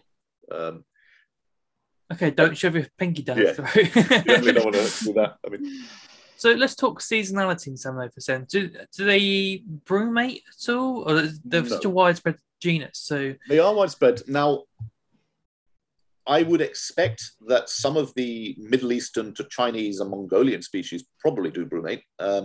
That's just the nature of their environment. And there are, if you look at the distribution of the genus, Africa is obviously the main continent for them. You've got none in Europe, although there was one during the Messinian era. And again, that was due to the Messinian salinity crisis, allowing African fauna to cross over the Mediterranean, which was dried up at the time, into Spain. That's how the family got to Europe in the form of Malpolon. But the Psammophis there was localized, so the fossil record there seems to imply that it was localized and didn't fare well in Europe. If you look at Asia, there are species in Arabia, Israel, Jordan, Oman, all the way across India. There's some quite beautiful species. And then you've got a couple in China. I would expect the ones that inhabit Xinjiang, which has quite hostile winters, to brumate. I would expect so, but I haven't kept those. The animals that are seen in the hobby, so again, the species I outlined earlier, and which will go like one by one, we can describe them a bit better if you want. Sibilans is, the true Sibilans is from Egypt and Ethiopia, although it has a pan-African range. That taxon got split into a bunch of different species. Again, we'll talk about that. But the true Sibilans, yeah, you get them in Egypt. So I cool them because if you go to Egypt in winter, it gets down to 7 degrees. But the thing is, it can get 7 degrees at night, and in the desert, it gets really cold, and they're very tolerant of low temperatures. But it will also be sunny, so you could see them out basking during the day too. You know, they probably would come out. I don't know whether that would be the case with Psammophis. It certainly is the case with Platyceps. You can see Platyceps in the winter. Psammophis with their higher thermal requirements. So what I do with those is I keep them in their enclosures. I don't put them in a fridge or anything like that, but I start switching off lights and reducing photoperiod. I think, as I described in the brumation discussion we had, I would call that cooling rather than brumation. And yeah, you can cool them for a couple of months to absolutely no problem. I do the same thing for Shokari. Now, the Central African species, which are more tropical, those don't. It's also worth pointing out that at least Shokari and Sibilans have, we talked about spermatogenesis last time. They have type 1 spermatogenesis, which means prenuptial, and type 1 vitellogenesis. That means that they go through their reproductive cycle before or during their breeding season. In other words, they get it all done in a year. They don't use a brumation period to do that. So you don't need to brumate them to breed them if you were going to breed them. And they're not adapted to, you know, they don't need that, that sort of seasonal stimulation to encourage breeding. They'll breed. I find I've had, the thing is with breeding with Psammophis, again, we have to get onto like breeding. Psammophis are odd in that they have very, very tiny hemipenes. They have the micropenis of the snake world. Very, very thin, filamentous, no sort of spikes or hooks on them as other species do. Very long and tendril-like, and they only probe to a few scales down. I think it's up to 5. You do not probe Psammophis. You will damage them. I know there are some people that have said they've been able to do it, maybe with one of the larger ones, but you don't need to, because all you need to do is wait for them to shed, and they will shed, you know, the hemipenes. So you can actually see these little snail horns type hemipenes stuck to their shed. To sex them, just get a group of them, watch them shed, and take an average of 3 sheds, because sometimes the hemipenes don't shed. The males will show you that they're male because you'll see the shed hemipenes on them. The females don't do that. Now, because they've got little tiny hemipenes with no hooks, it's very difficult to actually witness them mating, and they mate quickly. So I don't actually observe mating very often. They seem to do it when they're hiding, or, you know, they sometimes do it in the branches. The Afroxidentalis I saw last year mating, but you often miss the mating, and then you'll just get eggs, you know, a few months later. But I've had eggs as early as April, although I know that Ton Stehauder has recorded them from March, I think, and I've had them as late as July. Again, Ton Stehauder, who's been keeping them since the 80s, he's like the expert on Psammophis. I think he's cited having them lay as late as August, but you're looking at a period of between April and July for me in my specimens. That's when I've seen them actually laying the clutches. So yeah, you can cool them, but I don't know whether it's entirely necessary for their reproduction. I just happen to do it with my Egyptian animals because it replicates the environment that they're from. And I've always considered that the best thing to do. You probably don't need to get successful reproduction in this genus, though. Maybe with the easternmost, you know, the Asian ones like Terpanicus and Lineolatum, maybe they would require brumation, but again, those are not really in the hobby as far as I can tell. I think linear Larsen used to get imported, but maybe from Uzbekistan if they go there. But I've certainly not seen them in my time, and I would jump on them if I had. So in terms of this cooling, then what temperatures are you allowing them to get down to? Room temperature. Just room temperature. Yeah, they're very like sibilans and shokhari. Bear in mind, this goes back to where they come from, and I've mentioned before, desert snakes are going to be the hardiest snakes that you keep because deserts experience such wild fluctuations of temperature. You get them super hot during the day, and they get really cold at night. I mean, if you're out in the desert in North Africa, it can get chilly. Like you have to wrap up quite often. It can get chilly. Some places, especially the coastal deserts, you can even see like mist and fog. So there are even variances of humidity. When we talk about the different species, I'll mention how humidity affects them.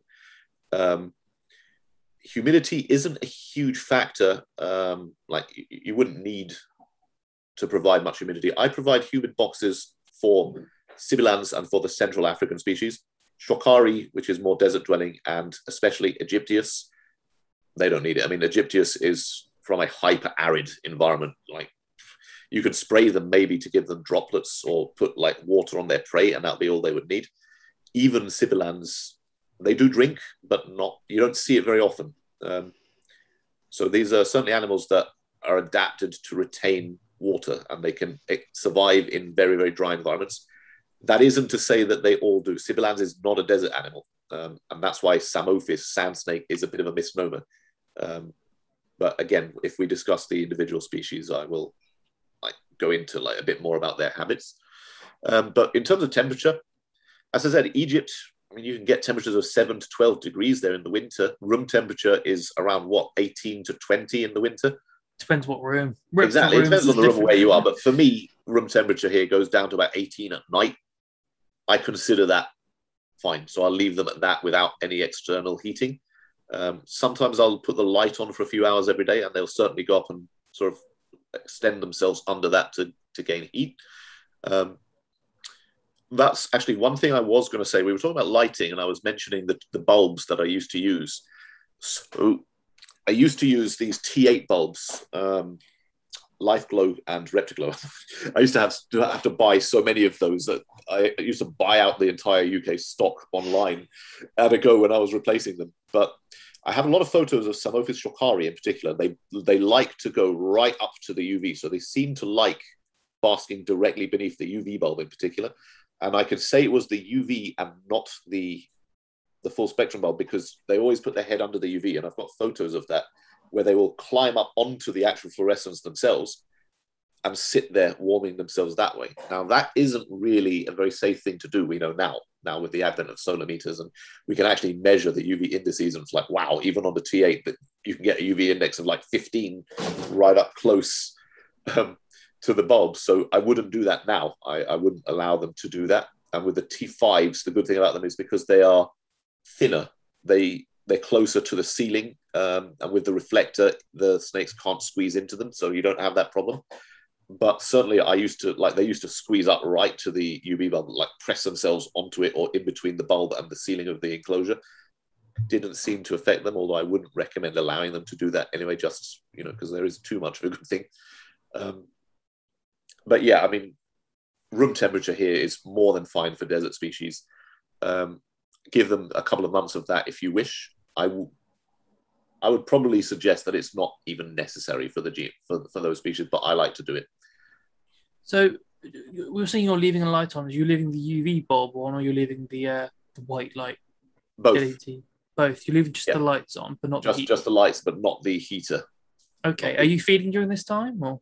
Very, very minimally. So I would go maybe a small prey item every 2 or 3 weeks. Okay.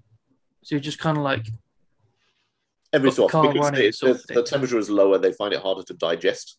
And so you wouldn't feed them as often as you would when they've got access to high basking spots. Okay. So in terms of water bowls, do you only touched upon it? Do you see many of them drinking? Is this the sort of species that a beginner could, not worry about going on holiday for a week or so? Or... Certainly, you could definitely worry about not going. You could definitely not worry about going on holiday for a week or two. In fact, that's I do. I mean, I usually have someone that can come and change water. Psammophis, if you leave them a water bowl, might use it once during the time. I mean, they don't seem to drink very often. I would even say that I don't actually remember ever seeing Psammophis shockari drink. Certainly not Psammophis aegyptius. The Afroxidentalis, Sibilans, Phillipsi, and Mosambicus I've seen drink, and they'll drink every so often, but it's rare. It's not like other snakes. They'll go and they'll start glugging down for minutes at a time. And to be honest, I've also got into the habit of offering water droplets from a squeezy bottle anyway for most of my snakes, just because I can regulate the water intake more easily that way. So I'll do that, and very rarely they don't like it. They don't take the droplets either. You could spray them. Now the thing with deserts is that because there's very little precipitation and there's little standing bodies of water, people think that there's no moisture. Actually, of course, there is lots of moisture in many deserts in the form of fog. I mean, if you go to Namibia, where you do get some really nice Psammophis namibensis, there it's a fog desert. So you can walk out, on the coastal dunes, and you're covered in droplets of water. And of course, the reptiles and the insects use that. That's their source of moisture. If you're not providing that in a dry, barren terrarium, I actually think that might be why you get sort of subclinical dehydration. So you could spray maybe once a week and see what happens. If the ventilation is what it should be, it's not going to cause any issues. So in terms of their behaviours, are they like a burrowing species, or they just sit on the surface and more climb? So that's a good question. So they are active hunters, but what does that mean? Well, what it means is that they will spend a particular portion of the day foraging. The rest of the time, and that's usually the heat of the day. So they become active after most reptiles do, and they are active when most reptiles are not active, i.e. the midday. That's certainly the case for Sibilans and Shockari. I think Mosambicus as well. There may be differences in there's around 35 or 33, 35 species. So not every species is likely to be the same, but the species that are commonly kept, these are animals that are active on the hottest periods of the day. And that's when they hunt, and and that's beneficial to them because other reptiles tend to be estivating or in the shade and, easier to maybe find or dig up. In terms of activity, sorry, what was the question? I kind of digressed myself off topic there a bit. Basically, do they dig match? Because I was going to lean into what substrate you're using for them. Okay, so they do use refugia, and when they're not foraging, they will go under things like cardboard or tin, sheets of tin, stones. What's interesting about them is that we know from their thermal ecology that they regulate their body temperature, and they prefer hiding spots that are anywhere between 20 degrees Celsius to 30 degrees Celsius. So that's still quite warm. They look for places where they can bask thigmotactically, thigmothermy. So that's why I provide heat mats as well. So I provide a small heat mat underneath the basking area, usually with a stone elevated slightly off it so they can go in. And yeah, sometimes they'll go in there. I find that they don't hide very much. They're not really a species that hides. They certainly can inhabit crevices. If you give them like a fake rock wall, they tend to climb up the fake rock wall as high as they can to watch things. And that seems to take precedence over hiding. When they are near, when the females are gravid, I find that they tend to hide a lot more. And that's when you've got to start looking for them to see when they've laid. But no, they're not really hiding. That's why they're such good display animals. If you've got them set up with branches and twigs and overhead heat source, they're going to use that, and they'll spend most of their day just literally perched up. And at night, and again, I'll share you photos of this because I've got photos of it.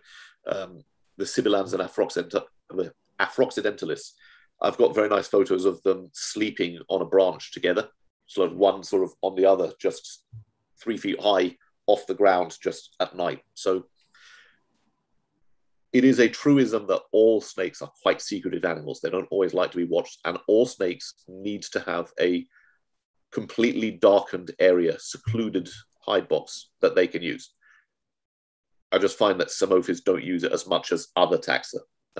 They still need it. I would also provide a humid hide as well for, again, all except the hyper-arid species. But they're great display animals because you can generally see them at all hours. They don't tend to hide very much. They should have the ability to do so, as they should have the ability to come out from under the light if they want. As snakes are shy, sometimes they don't want to be under the light all the time. Sometimes they get spooked and they want to hide. But of all the animals that I keep, I think it's those and thrassops that are the species that spend the least amount of time in their hides. So you can read into that what you will. So you could almost have like a stack of cork flats under basking bulbs, almost like a reed stack sort of style. Yeah, and that's generally what I provide, except instead of cork, I prefer slabs of stone, like slate, like paving. Paving stones are great. The reason for that is you can shine the halogen onto it, and they warm up really nicely, especially if they're dark slate. And then when the light goes off, they retain that heat for an hour or so after dark. So I just get piles of this kind of thing, and just stack them up in the vivs, and I shine the light on them, and I'll usually put a heat mat under that, so that they've got the option of crawling under and resting in the warm crevice if they want as well. I'll just orderly describe what that was for those that are listening on like Spotify and whatnot. Basically, Francis just showed us like a flat piece of concrete that is broken in a really interesting shape that he's using to, like a paving slab, but like a broken piece. Paving slab. That's exactly what they are. They're paving slabs. They can be a bit pricey, but if you can get a bulk stock, they certainly make the vids weigh quite a lot as well. But if you get like a stack of 4 or 5 of those, that's ideal for that kind of thing. It's great for lizards too. I swear by them. So in terms of substrate for these snakes, are you using like a soil sand mixture, or are you just going for straight sand or something like that? I use both actually. So they're like the sibilans is one of the snakes that I just use aspen for as well, or beach chips. I know that it's they're not a digging species, so that I don't really recall any of them digging. They can certainly go into like crevices, but they don't really dig so much. That said, they do have a behavior where they use their head as a hook and they clear substrate. They're very good at shifting large amounts of substrate when they want to, but they're not a species that digs burrows, and escape holes the way that some rat snakes will. So you can use, as long as they can get into the substrate, if they wish, then that's fine. That's the requirement for my substrate. They need to be able to burrow into it when they want to. But with Psammophis, you can use everything from beach chips to aspen. I do use a mix of sand, soil, and coir for a lot of them. It looks nice, but then again, it's also very heavy, labor intensive to clean. Stuff really packs down and breaks your back. So I am actually kind of moving away from that in a lot, where I can, just because it's so much work to clean. And I've got 44 vivs in this house and 55 at my mum's still. That's a lot of work to that's a lot of vivs. And some of the vivs have got more than 100 liters of substrate in them. They're quite large. So if you want to use beech or aspen, do it. It works just as well. I like the look of sand, and with species like Shokhari, sands, because they live on sand. There used to be a substrate called ProRep Tortoise Life, which was nice. I like that, as it mixes well with soil. But it's your choice, really. It's not a particularly important aspect of their care, I would say. The things that appeal to me just keep adding and adding and adding. I'm like, yes, I can use Lignocell. I'm down. Yeah, Lignocell would be fine. Anything that, when I say substrate, I personally tend to use soil mixes because they look nice. But if you look at, like, for example, Terry Riley does fantastic vivs, and they look really naturalistic with, the same bedding, Lignocell. I've got plenty of video of the baby Psammophis, that I've bred baby sibilans, and those do bury a bit in the aspen. And again, they use it. As long as the animal is able to use the substrate, then that's great. I personally don't like newspaper, for example. I don't like newspaper or reptile carpet because I'm sure it works, and I'm sure people do fine with it, but the animals can't burrow into it. And I don't like newspaper as well because I think that the ink can be irritating to some of them. So I've always steered away from newspaper. If I'm going to use paper for quarantine, for example, which that is something that you really need to will cover as well, acquisition of quarantine, I use white paper, and that way it's easy to see ectoparasites anyway, and it's easy to pick up feces because it's not quite as absorbent as the newspaper, so that suits my purposes, collecting feces to send off. But I only do that for a week or so until I've got what I wanted, and then I move them on to chippings or aspen or sand soil, once they've passed quarantine. So I know you say that you don't necessarily see them mating, and that happens away from the eye, I suppose.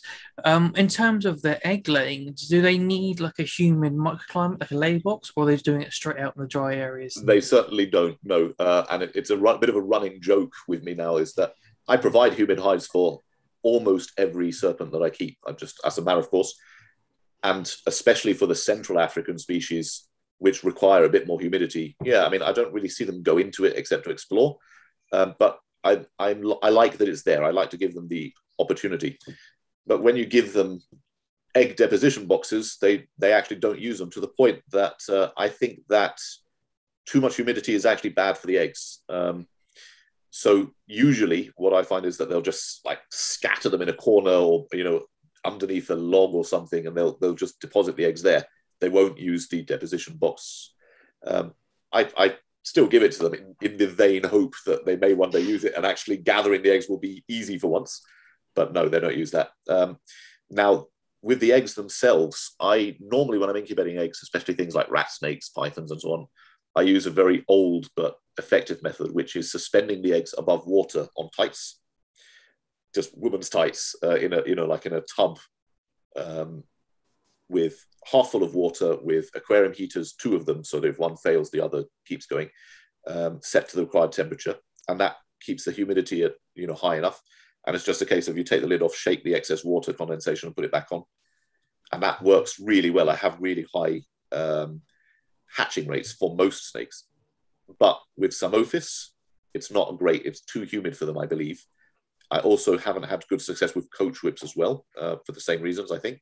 So with those, I incubate them on slightly damp vermiculite, sort of, like in a box, and that seems to be a better way of hatching them. You seem to get a higher success rate with that.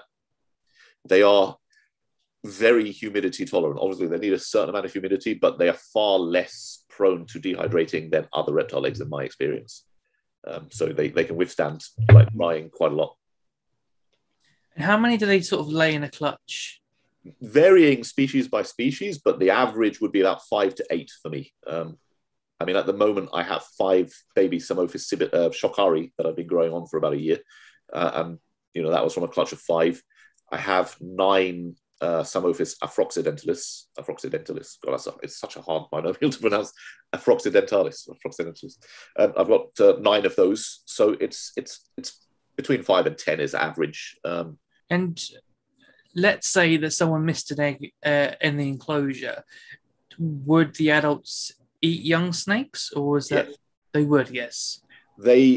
So it's a weird thing where the adults are social, and I've never witnessed, and I keep all of them that I've got more than one. I keep them in groups, unashamedly and without argument. They are social snakes. They don't cannibalize one another as adults, in my experience.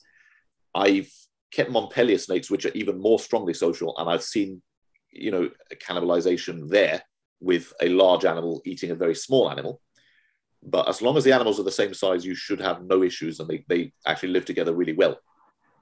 The babies, on the other hand, can be cannibalistic, and those, after they need to be separated once they start shedding a few times, because those cannibalism does occur. It's never happened with me, but again, if we refer to Ton Stehouder, who's a Dutch herpetoculturist, and he runs a very, very good website, psammophis.nl, and also the Psammophidae Facebook page, and he's compiled the best resource of photos and information on this genus out there, basically. So definitely, quote that in the link. He's experienced cannibalism several times, and what usually happens is that the baby snake will eat the other baby snake and then die. The large prey items, they can't seem to handle them very well. So babies can present a problem with some, like, I think it happens mainly with sibilants more than anything else. So yes, and he's also reported that he's missed an egg, and the baby has like gone out into the world and got eaten. So babies are eaten by and eat each other, and they get eaten by the adults as well. So it can happen. Let's go into very species-specific talk here. Let's start with the species that you would say is best suited to the beginner, to the genus. Sibilans. So Psammophis sibilans. Sibilans means hissing, and it's called the hissing sand snake. Again, they're not really desert snakes, so sand snake is a bit of a misnomer. But that is in my experience, by far the easiest species to acquire. It's quite commonly imported from Egypt. It is a bit of a taxonomic nightmare, though. So we'll have to sort of, first of all, go into the taxonomy. So they used to be, under their old taxonomy, the single most widely distributed species of snake in Africa. You find them from, not from Morocco, from Egypt and Northern Africa, but not extreme Western Africa, all the way down south to, they don't occur in South Africa, but near around there. It was, the taxonomy is beyond the scope of this little podcast. If you want more information, I would suggest looking into the works of the likes of Stephen Spalls, Diogo Parinha, Chris Kelly, the late Donald Broadley, the late Bill Branch. They've covered it, basically. But the gist is that it actually was a group, of a complex of cryptic species that all look pretty much the same, to the point that if you don't know locality, good luck. You're never going to have a chance of IDing them. And they were split from sibilans to, Subtaeniatus, which is the striped-bellied sand snake, Orientalis, the eastern sand snake, Psammophis rucwae, Psammophis mosambicus, the olive grass snake, Psammophis sudanensis, the Sudanese grass snake, Psammophis brevirostris, the short-snouted grass snake, Psammophis philipsii, basically a bunch of different taxa that all look pretty much identical. And some of them can also hybridize, which doesn't help things. In general, there are two groups. So you've got the sibilans or philipsi, depending on the author, complex, which they tend to have like slightly shorter, more rounded snouts and 8 upper labials. And that, if you look at the belly of Psammophis, they either have or don't have ventral lines. So with the sibilans or philipsii complex, these have faint, irregular, or no ventral lines. On the other hand, you've got the Subtaeniatus complex, striped-bellied sand snake complex, and these have got a more pointed snout, 9 upper labials instead of 8, and clear ventral lines, hence the name Subtaeniatus, in other words, like striped underneath. And those are rucwae, Subtaeniatus, Sudanensis, and Orientalis, I think, is all of them. Whereas the sibilans group is sibilans, obviously, Mosambicus, philipsii, Occidentalis, brevirostris, and Lepidinus, maybe. So, it's a very complex group. Again, making things harder. Some of them can hybridize, some don't. In some, there's delineation in habitats. So some will like occur in dry, mesic desert, and then some will occur in moister savanna. All I will say is, if the animals are from Egypt, as most of the ones imported into the hobby are, then they're sibilans. They can't be confused with anything else. They're quite easy to determine. There are 4 Psammophis in Egypt: sibilans, Shokari, punctulatus, which is the orange-spotted, and Egyptius. Orange-spotted is unmistakable, but only ventures into a very small area of Egypt. Shokari and Egyptius look similar. They used to be the same, synonymous. And then sibilans, you can't really confuse with the others. So if it's from Egypt, and again, it's important to get locality, it's a sibilans. If it isn't from Egypt, if it's been imported from Togo or Tanzania or wherever, then you're screwed, basically, because without precise locality data and the right key to check scalation, you're going to have a hell of a time actually identifying it to species level, which doesn't really matter if they all kind of have the same kind of habits. They all are kept the same way. But it's important to know Is it Egyptian? Because the Egyptian ones come from a drier habitat, and you know the habitat that they're from. If it's Central African, then it doesn't experience seasonal fluctuations and will probably, although not definitely, but will probably require slightly more humidity. If we go with Egypt, they get to 1.4 meters, but usually about 1.1 is more usual. And they occur in quite humid habitats, surprisingly, compared to Shokari, which is the other common Egyptian species. They occur in the Nile Valley and Nile Delta, from Cairo to Aswan, and they live in farmland, basically. So cultivated fields, canal banks, wetland margins, and semi-desert, like bordering wetland, but they're not a true desert snake. And that's important to remember. So they would survive in a dry terrarium just fine, but they're not strictly desert species. And they also, the other thing that is in their favor is they tolerate anthropogenic change really well. So they like areas disturbed by human activity, like farmland and so on. I suspect because they go for the rodents there, although they will also eat lizards and frogs and birds and so on. Sibilans was actually the first species I kept, although not the first I saw. I actually saw Shokari first when I was younger in Morocco. But as described before, I got my first trio in 2007 from a very nice lady, Ali Chapman, who saved them for me as they came off the DWA. And they are literally just very hardy, easy to keep, usually smash food off tongs from the get-go. And the great thing about desert species compared to species that come from humid environments is that the desert has a lot fewer parasites, because a lot of parasites use water as a vector. Less water means less scope for parasites to spread. So acclimating them becomes a lot easier than something like, a flying snake or a thrasops or a boiga, which will be riddled with, worms and coccidia and so on. What I do when I get them is you put them in a tub with plain printer paper, a water bowl, and a little hide. I keep them in there for about a week until I've seen them poop.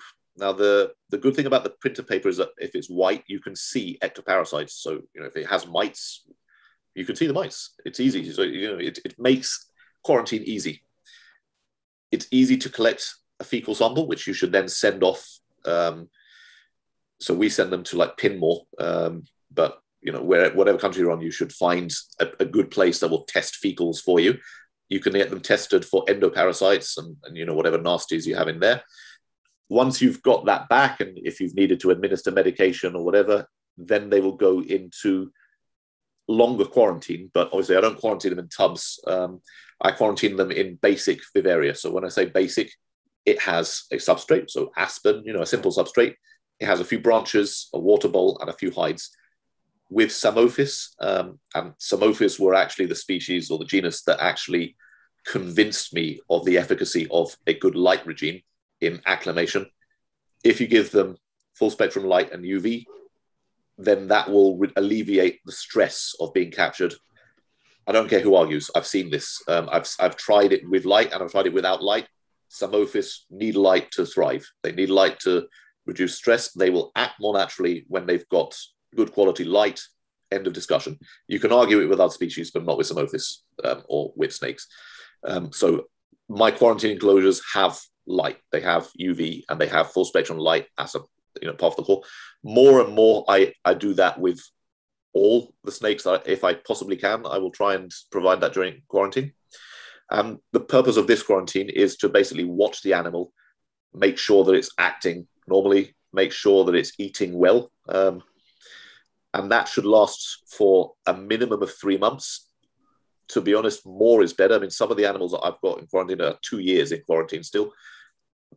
The animals are going to be wild caught. So again, the good thing about wild caught is that, yeah, you'll have parasites and you have to assume that they have a certain amount of parasites.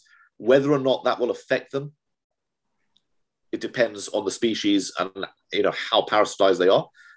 But you won't get all of the the nasties that are common in captive collections. Crypto, for example, which is becoming more of a problem. It's more pythons, but Nido, that's those are diseases more found in captive collections. So in a way, because it's wild caught, you treat it as a wild caught. You treat it as if it needs quarantine. I mean, you should quarantine every animal, but people tend to quarantine wild caught more, maybe being unaware that the fact that if you've got 1,000 animals crammed into boxes, all stacked up, of course, pathogens will spread easily, and that's how you get the transmission of pathogens and connections.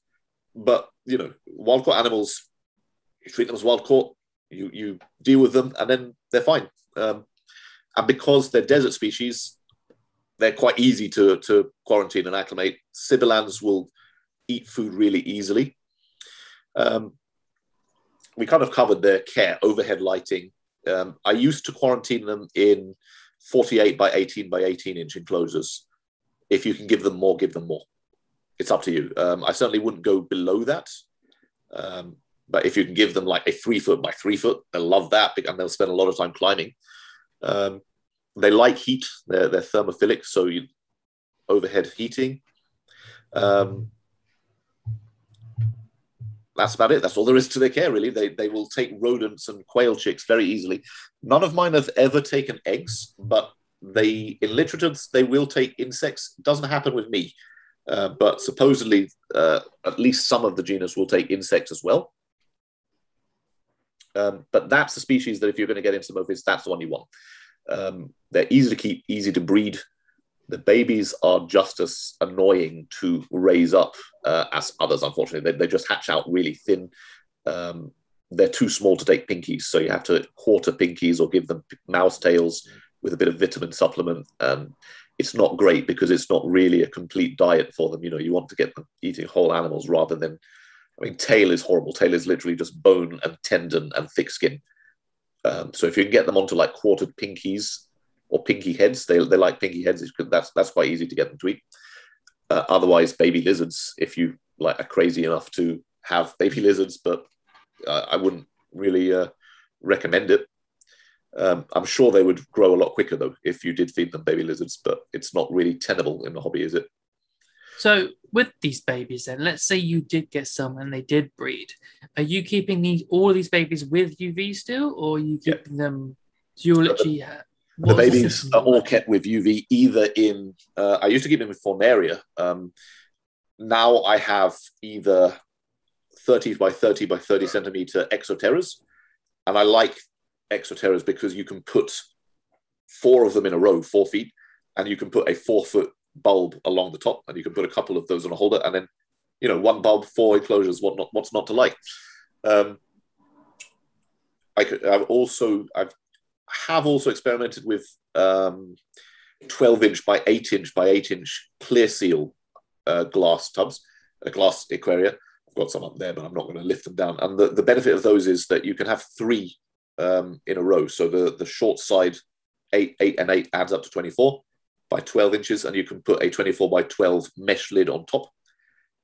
Wouldn't recommend it for Psammophis, although it works with baby rat snakes, because top opening, you open the top and all 3 of the enclosures are open, and the snakes will just shoot out, and it's just really annoying having to track them. So I wouldn't recommend that for Psammophis. But if you've got Fornaria, exoterras, the problem is with exoterras as well is that they've got some little holes at the ventilation points that a really small Psammophis can actually get out of, especially on the back. Especially the older models have like a sort of semicircular bit of plastic where the lid attaches to, and a sliding little doohickey that you've got to slide, where you can fit cables.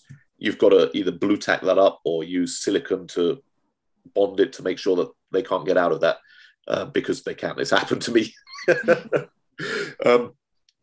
And then I will move those as quickly as I can into 2-foot vids, like wooden 2-foot vids, which I've got stacks of, with, again, a couple of little lights and heat source.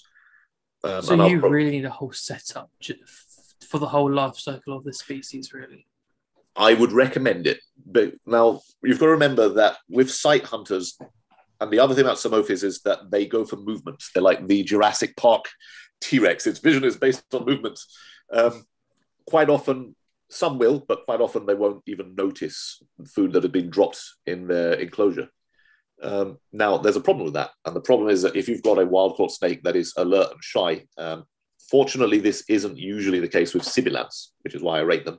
But if you've got a shy snake that obviously is freshly caught or is wild caught, not used to the keeper, obviously the keeper shoving a dead rodent that it probably wouldn't identify as food, as, a lab mouse, on tongs in front of its face and wiggling it, that's not going to encourage a feeding behavior if it's acclimating.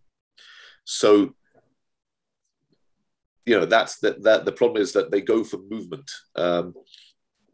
So that's another thing you've got to contend with. These sight hunting snakes, their vision sort of like their attention is triggered by the movement.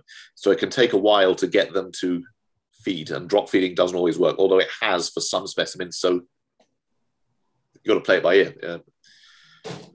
So with these little exoterras, obviously when you open an exoterra door, the door opens, then the gap with the hinges widens also. Is that a problem with a fast little snake like that? It can be a problem with any snake if obviously you've got to keep an eye on the animal, but it's not that they're looking for the opportunity to screw with you. It's they're fast moving, and if you spook them, they can wriggle around. But you've just got to be careful not to trap them in the door. But that would be the same as anything kept in an exoterra, I suppose. It's one of the, I'm not going to say a flaw, but it's one of the issues with the system, with that type of enclosure. But it's not happened to me. It potentially could happen. It's just one of the things you've got to sort of watch out for with that kind of front opening enclosure. I like sliding door enclosures personally. The problem being is that it's quite difficult to find a sliding door, with glass that the babies can't actually squeeze in between the panes. Now, there is a way that you can deal with that, which is using those plastic paper holders, the document holders. They're like triangular in cross section, and you use them to shove a ream of paper in. I use those on the actual sliding glass door, and that blocks the gap between the glass. That can work. But finding those these days is getting harder and harder, surprisingly enough. How long does it take from you to get from baby in exoterra to the 2-foot? Is it a quick process or is it a long one? Less than a year. They grow. The thing is, they should grow quite quick because they're active and they eat a lot. But because in captivity, the problem is that they're not eating as much as they might. They can take a bit longer to grow than they would if they were eating, like lizards, for example. If you were feeding them a lizard every couple of days, I'm sure they would grow a lot quicker because they've got a whole food item. But then again, rodents are fattier than lizards. So once you get them onto pinks, that's when the explosion happens. It can be very annoying, take months to get them from that little hatchling stage to the point where they can take whole pinkies. Once you get them onto whole pinkies, they start growing a lot more quickly, and that's when things just become a lot easier. I will say, though, that they are easy to breed and so annoying to raise that I rarely even incubate the eggs of them anymore, just because it's frustrating as hell. I think the only other species of snake that I've just found as annoying is Candoya. The Candoya boas, like Solomon Island boas, which also give birth to just a metric buttload, should we say, that's a scientific term, of baby live-born boas, which are just tiny, and you've usually got to start them off with like mouse tails or mouse legs and thighs, and they take forever to grow. Psammophis aren't quite that bad, but they're squigglier and quicker and just harder to grip. So assist feeding a clutch of those can be a chore. Do you think that's why they're not as popular in captivity? It's just that starting them off is just so difficult. Very definitely. The raising them, I think that's why they're not captive bred as much, or why you don't see captive bred offered as often. They're just a nightmare to eat. I've even seen, I think it may have been Tom Steehouder, but I'm not sure. Somebody made a report where they used the baby Psammophis as food for baby Malpolon, Montpellier snakes, which are like more desirable, I suppose you'd say, because they're European and under European laws.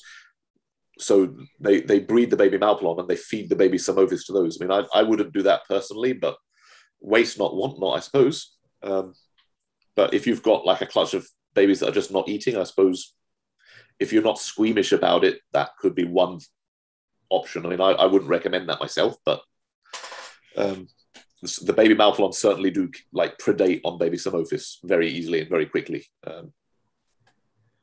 One thing, Ellie, can you turn your light on, please? At the moment, you're black and white. Yeah. Okay, wait one moment. So Sibilans is the most common and hardiest species. The other quite common species from Egypt, it kind of varies. Like with the Egyptian imports that come in spring, you get loads of shokari, Psammophis shokari, which if you consider Psammophis sibilans as a long, thin snake with big eyes, shokari is a long, even thinner snake with even bigger eyes. They're just really long, ribbon-like and attenuate. They've got long necks with a well set off head and just like massive peepers that they look very cute. And they've got an even wider range. I mean, they've got an immense range. They occur all the way from Western Morocco, across North Africa and the Sahara, through Egypt, Sinai, Israel, Saudi Arabia, Oman, all the way through Central Asia, as far south as the Sahel. So they've got a very big wild range, and they're very opportunistic. They occur in a variety of different habitats. One of the things about shokari that interests me is the etymology. I'm still not sure why they're called shokari. In the hobby, they're called shokari sand snakes or shokari racers or whatever. But with sibilans, there's an obvious meaning for that. Sibilans means to hit. Shokari is a bit harder to figure out. Now, there is an English word, an old English word, shokar, which means a student of astronomy. Could be that that's where that name comes from, because they periscope a lot more. And again, I've got to provide you pictures of these. They do this really wonderful S-shaped periscope, sort of where they just raise up the front third of the body and just look. So it could be that that was the name given them to refer to like stargazing, is a theory, maybe. It could be from the surname Shoka.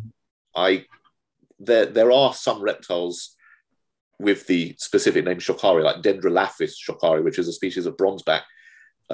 So somewhere there may have been, somewhere along the line, a herpetologist with the surname Shoka, in whose honor was named, this species was named.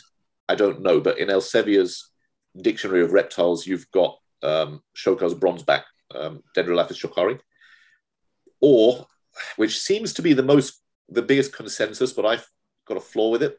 There were a couple of scholars, Corkhill and Cochrane, I think they were, that associated the name shokari with an Arabic word, shigari, which means of the trees. And yeah, they do climb. They are semi-arboreal, in that where they will encounter trees, they definitely climb. But the thing is that they also go in deserts, and they're arid land snakes. So are they really that associated with trees? I don't know.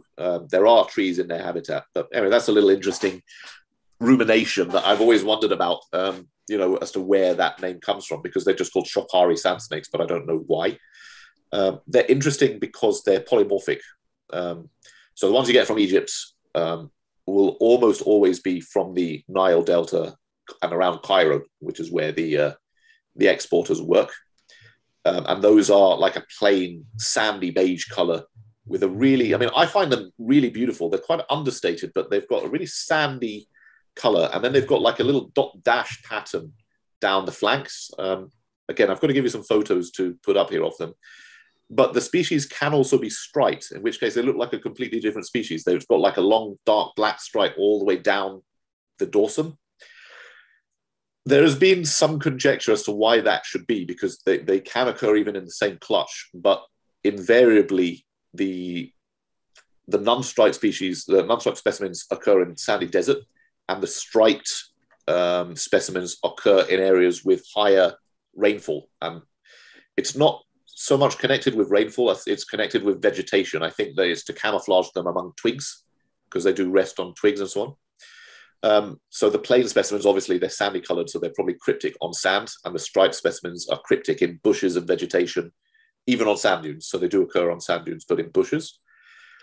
Now, what's interesting about the different morphs is, like, I know that you like to talk about morphs, but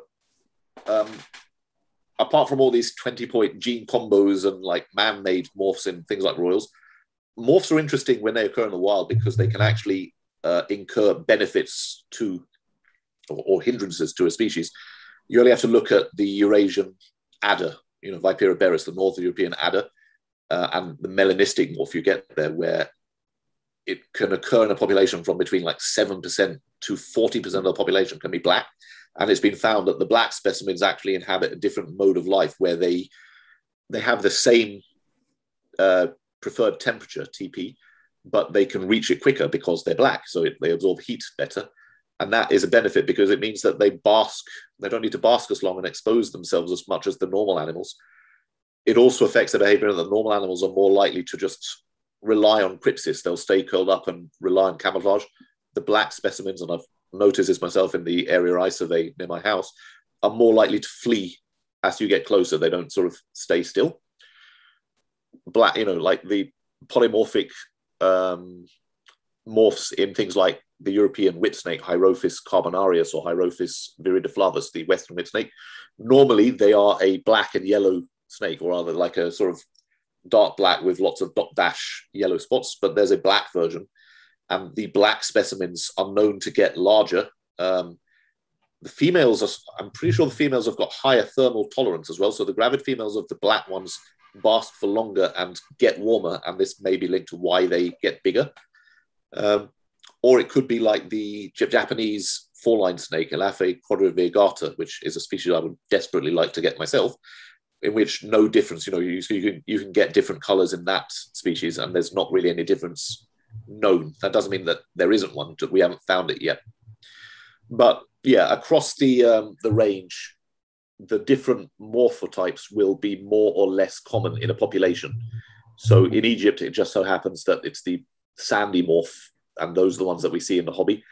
Israel has a striped morph, which is really beautiful. And you also get them in Western Egypt and like Western North Africa. That's the one that you see in Morocco.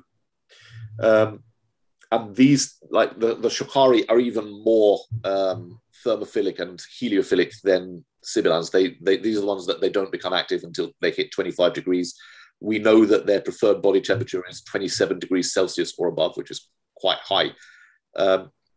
So again, you're going to keep them the same way as sibilans, really. But it's a matter of preference. If you get the sandy ones, maybe you want an open with scope for them to dash about. But again, they're still going to need some branches to climb on and to hide under. You do get branches on some of these mesic sand dunes. They're easy to keep as well, especially the adults. Now, they are more lizard specialists or bird specialists than the sibilans. Sibilans are more like opportunistic. So if you were to take in 10 adults, maybe 5 would feed straight away and 5 would hold out. I've never needed to use lizards to feed them, though. As I said, I happen to keep a bunch of lizards from the same area because I like lizards and I like the herpetofauna of North Africa. So it's easy for me to wash a pink, rub it on the femoral pores and cloaca of the lizard, which is usually very disgruntled by the whole process, and then offer it to the Psammophis, and usually they'll take it. Those ones will drop feed if you lizard scent, but that is something you've got to be aware of, that they may want lizard or lizard scent to start eating. So if you're going to get them, just make sure that they're eating at wherever you get them from. But other than that, they are easy to keep and require the same kind of husbandry as Psammophis sibilans. That is to say, fairly dry. They don't need any humidity, space for them to move around, lots of light and lots of heat. Simple. Just keep them like a lizard, basically. Of the other species I've got, I have Phillipsi, which is, and this is where things get complicated, because I've got Phillipsi and Mosambicus. Some people regard those as synonymous, except that Phillipsi gets to 3 feet and Mosambicus gets to 6 feet. So they don't necessarily look alike. Mosambicus can look just like sibilans, but sibilans can also be plain like Mosambicus. So you really need to be aware of where you've got them. If you've got a big one, like a 5 or 6 foot, that's a Mosambicus, and that's called the olive grass snake. Those are the Central and Southern African ones, and they are amazing. Like when I first got mine, I was shocked because it's basically everything that a 3 foot Psammophis sibilans is in the body of a 6 foot snake. And what's more, they look, you'd be forgiven for mistaking one for a black mamba. That's what they look like. They look literally like a brownish black mamba. They are known to predate on black mambas. So they've been found actually having eaten small black mambas. And I'm aware that at least like they used to mix them with black mambas in the African Snakebite Institute or in one of the African snake parks. So they'd have the black mambas, which only take warm-blooded prey. And then they'd also have Psammophis mosambicus, in the same pits, and they mix them, and they really like the heat as well. Those are like sibilans. They're easy to keep. So if you get Phillipsi, Mosambicus, hardy snakes, easy to keep, and require the same care. So I won't dwell on them too much. There's some really interesting behavioral observations by a gentleman called Cornelius de Haan, who is another big name in the world of Psammophid snakes. He's recorded and documented the breeding behavior of Psammophis and Malpolon, the related genus. I definitely recommend, if you're interested in learning about their rubbing behaviors, he's written a very good paper on that. I think it's like the extrabuccal secretions and infralabial glands of the Psammophids or something like that. But if you look for that paper, that will provide a lot of information about their habits and their biology. Afroxydentalis is becoming more available now. They're the ones that come from Togo, and they look very similar to sibilans. I believe that I was the first person to breed them in captivity under their new name, because obviously they were reassigned recently. I'm sure that people will have kept them before in Africa and maybe bred them, but since their taxonomic revision, I think I'm the first person to breed them. And I've got 9 babies that I'm growing on at the moment. Again, exactly the same as sibilans, except I find they require a little bit more humidity. And interestingly, they come from the same habitat as royal pythons. So if you're out in Togo and so on, those are snakes that you're likely to see. And that's the case for Psammophis across the board. If you are traveling around Africa, you can bet that whichever habitat you're in, you're likely to find a Psammophis, and it's likely to be one of the first snakes that you see, because they're quite obvious. They move around during the day, they sort of sprint off and make a lot of noise as they do so they're quite easy to find.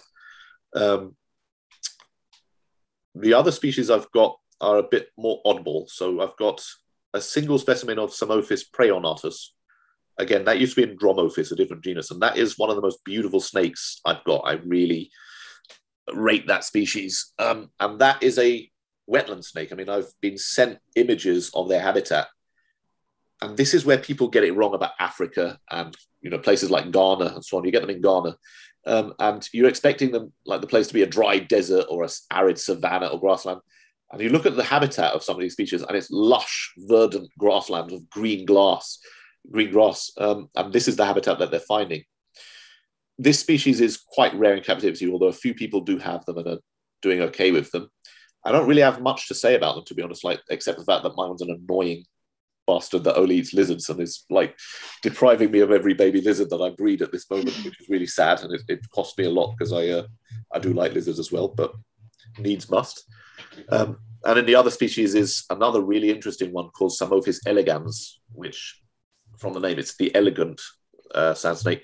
And that one is cool because it actually looks like a vine snake. So it's got the long pointy nose that some of the more arboreal species like Ehutila, Oxybellis, Euromesa, some of the Philodryas, they've got that sort of pointy nose. So I suspect it's for the same kind of niche because they're much more arboreal.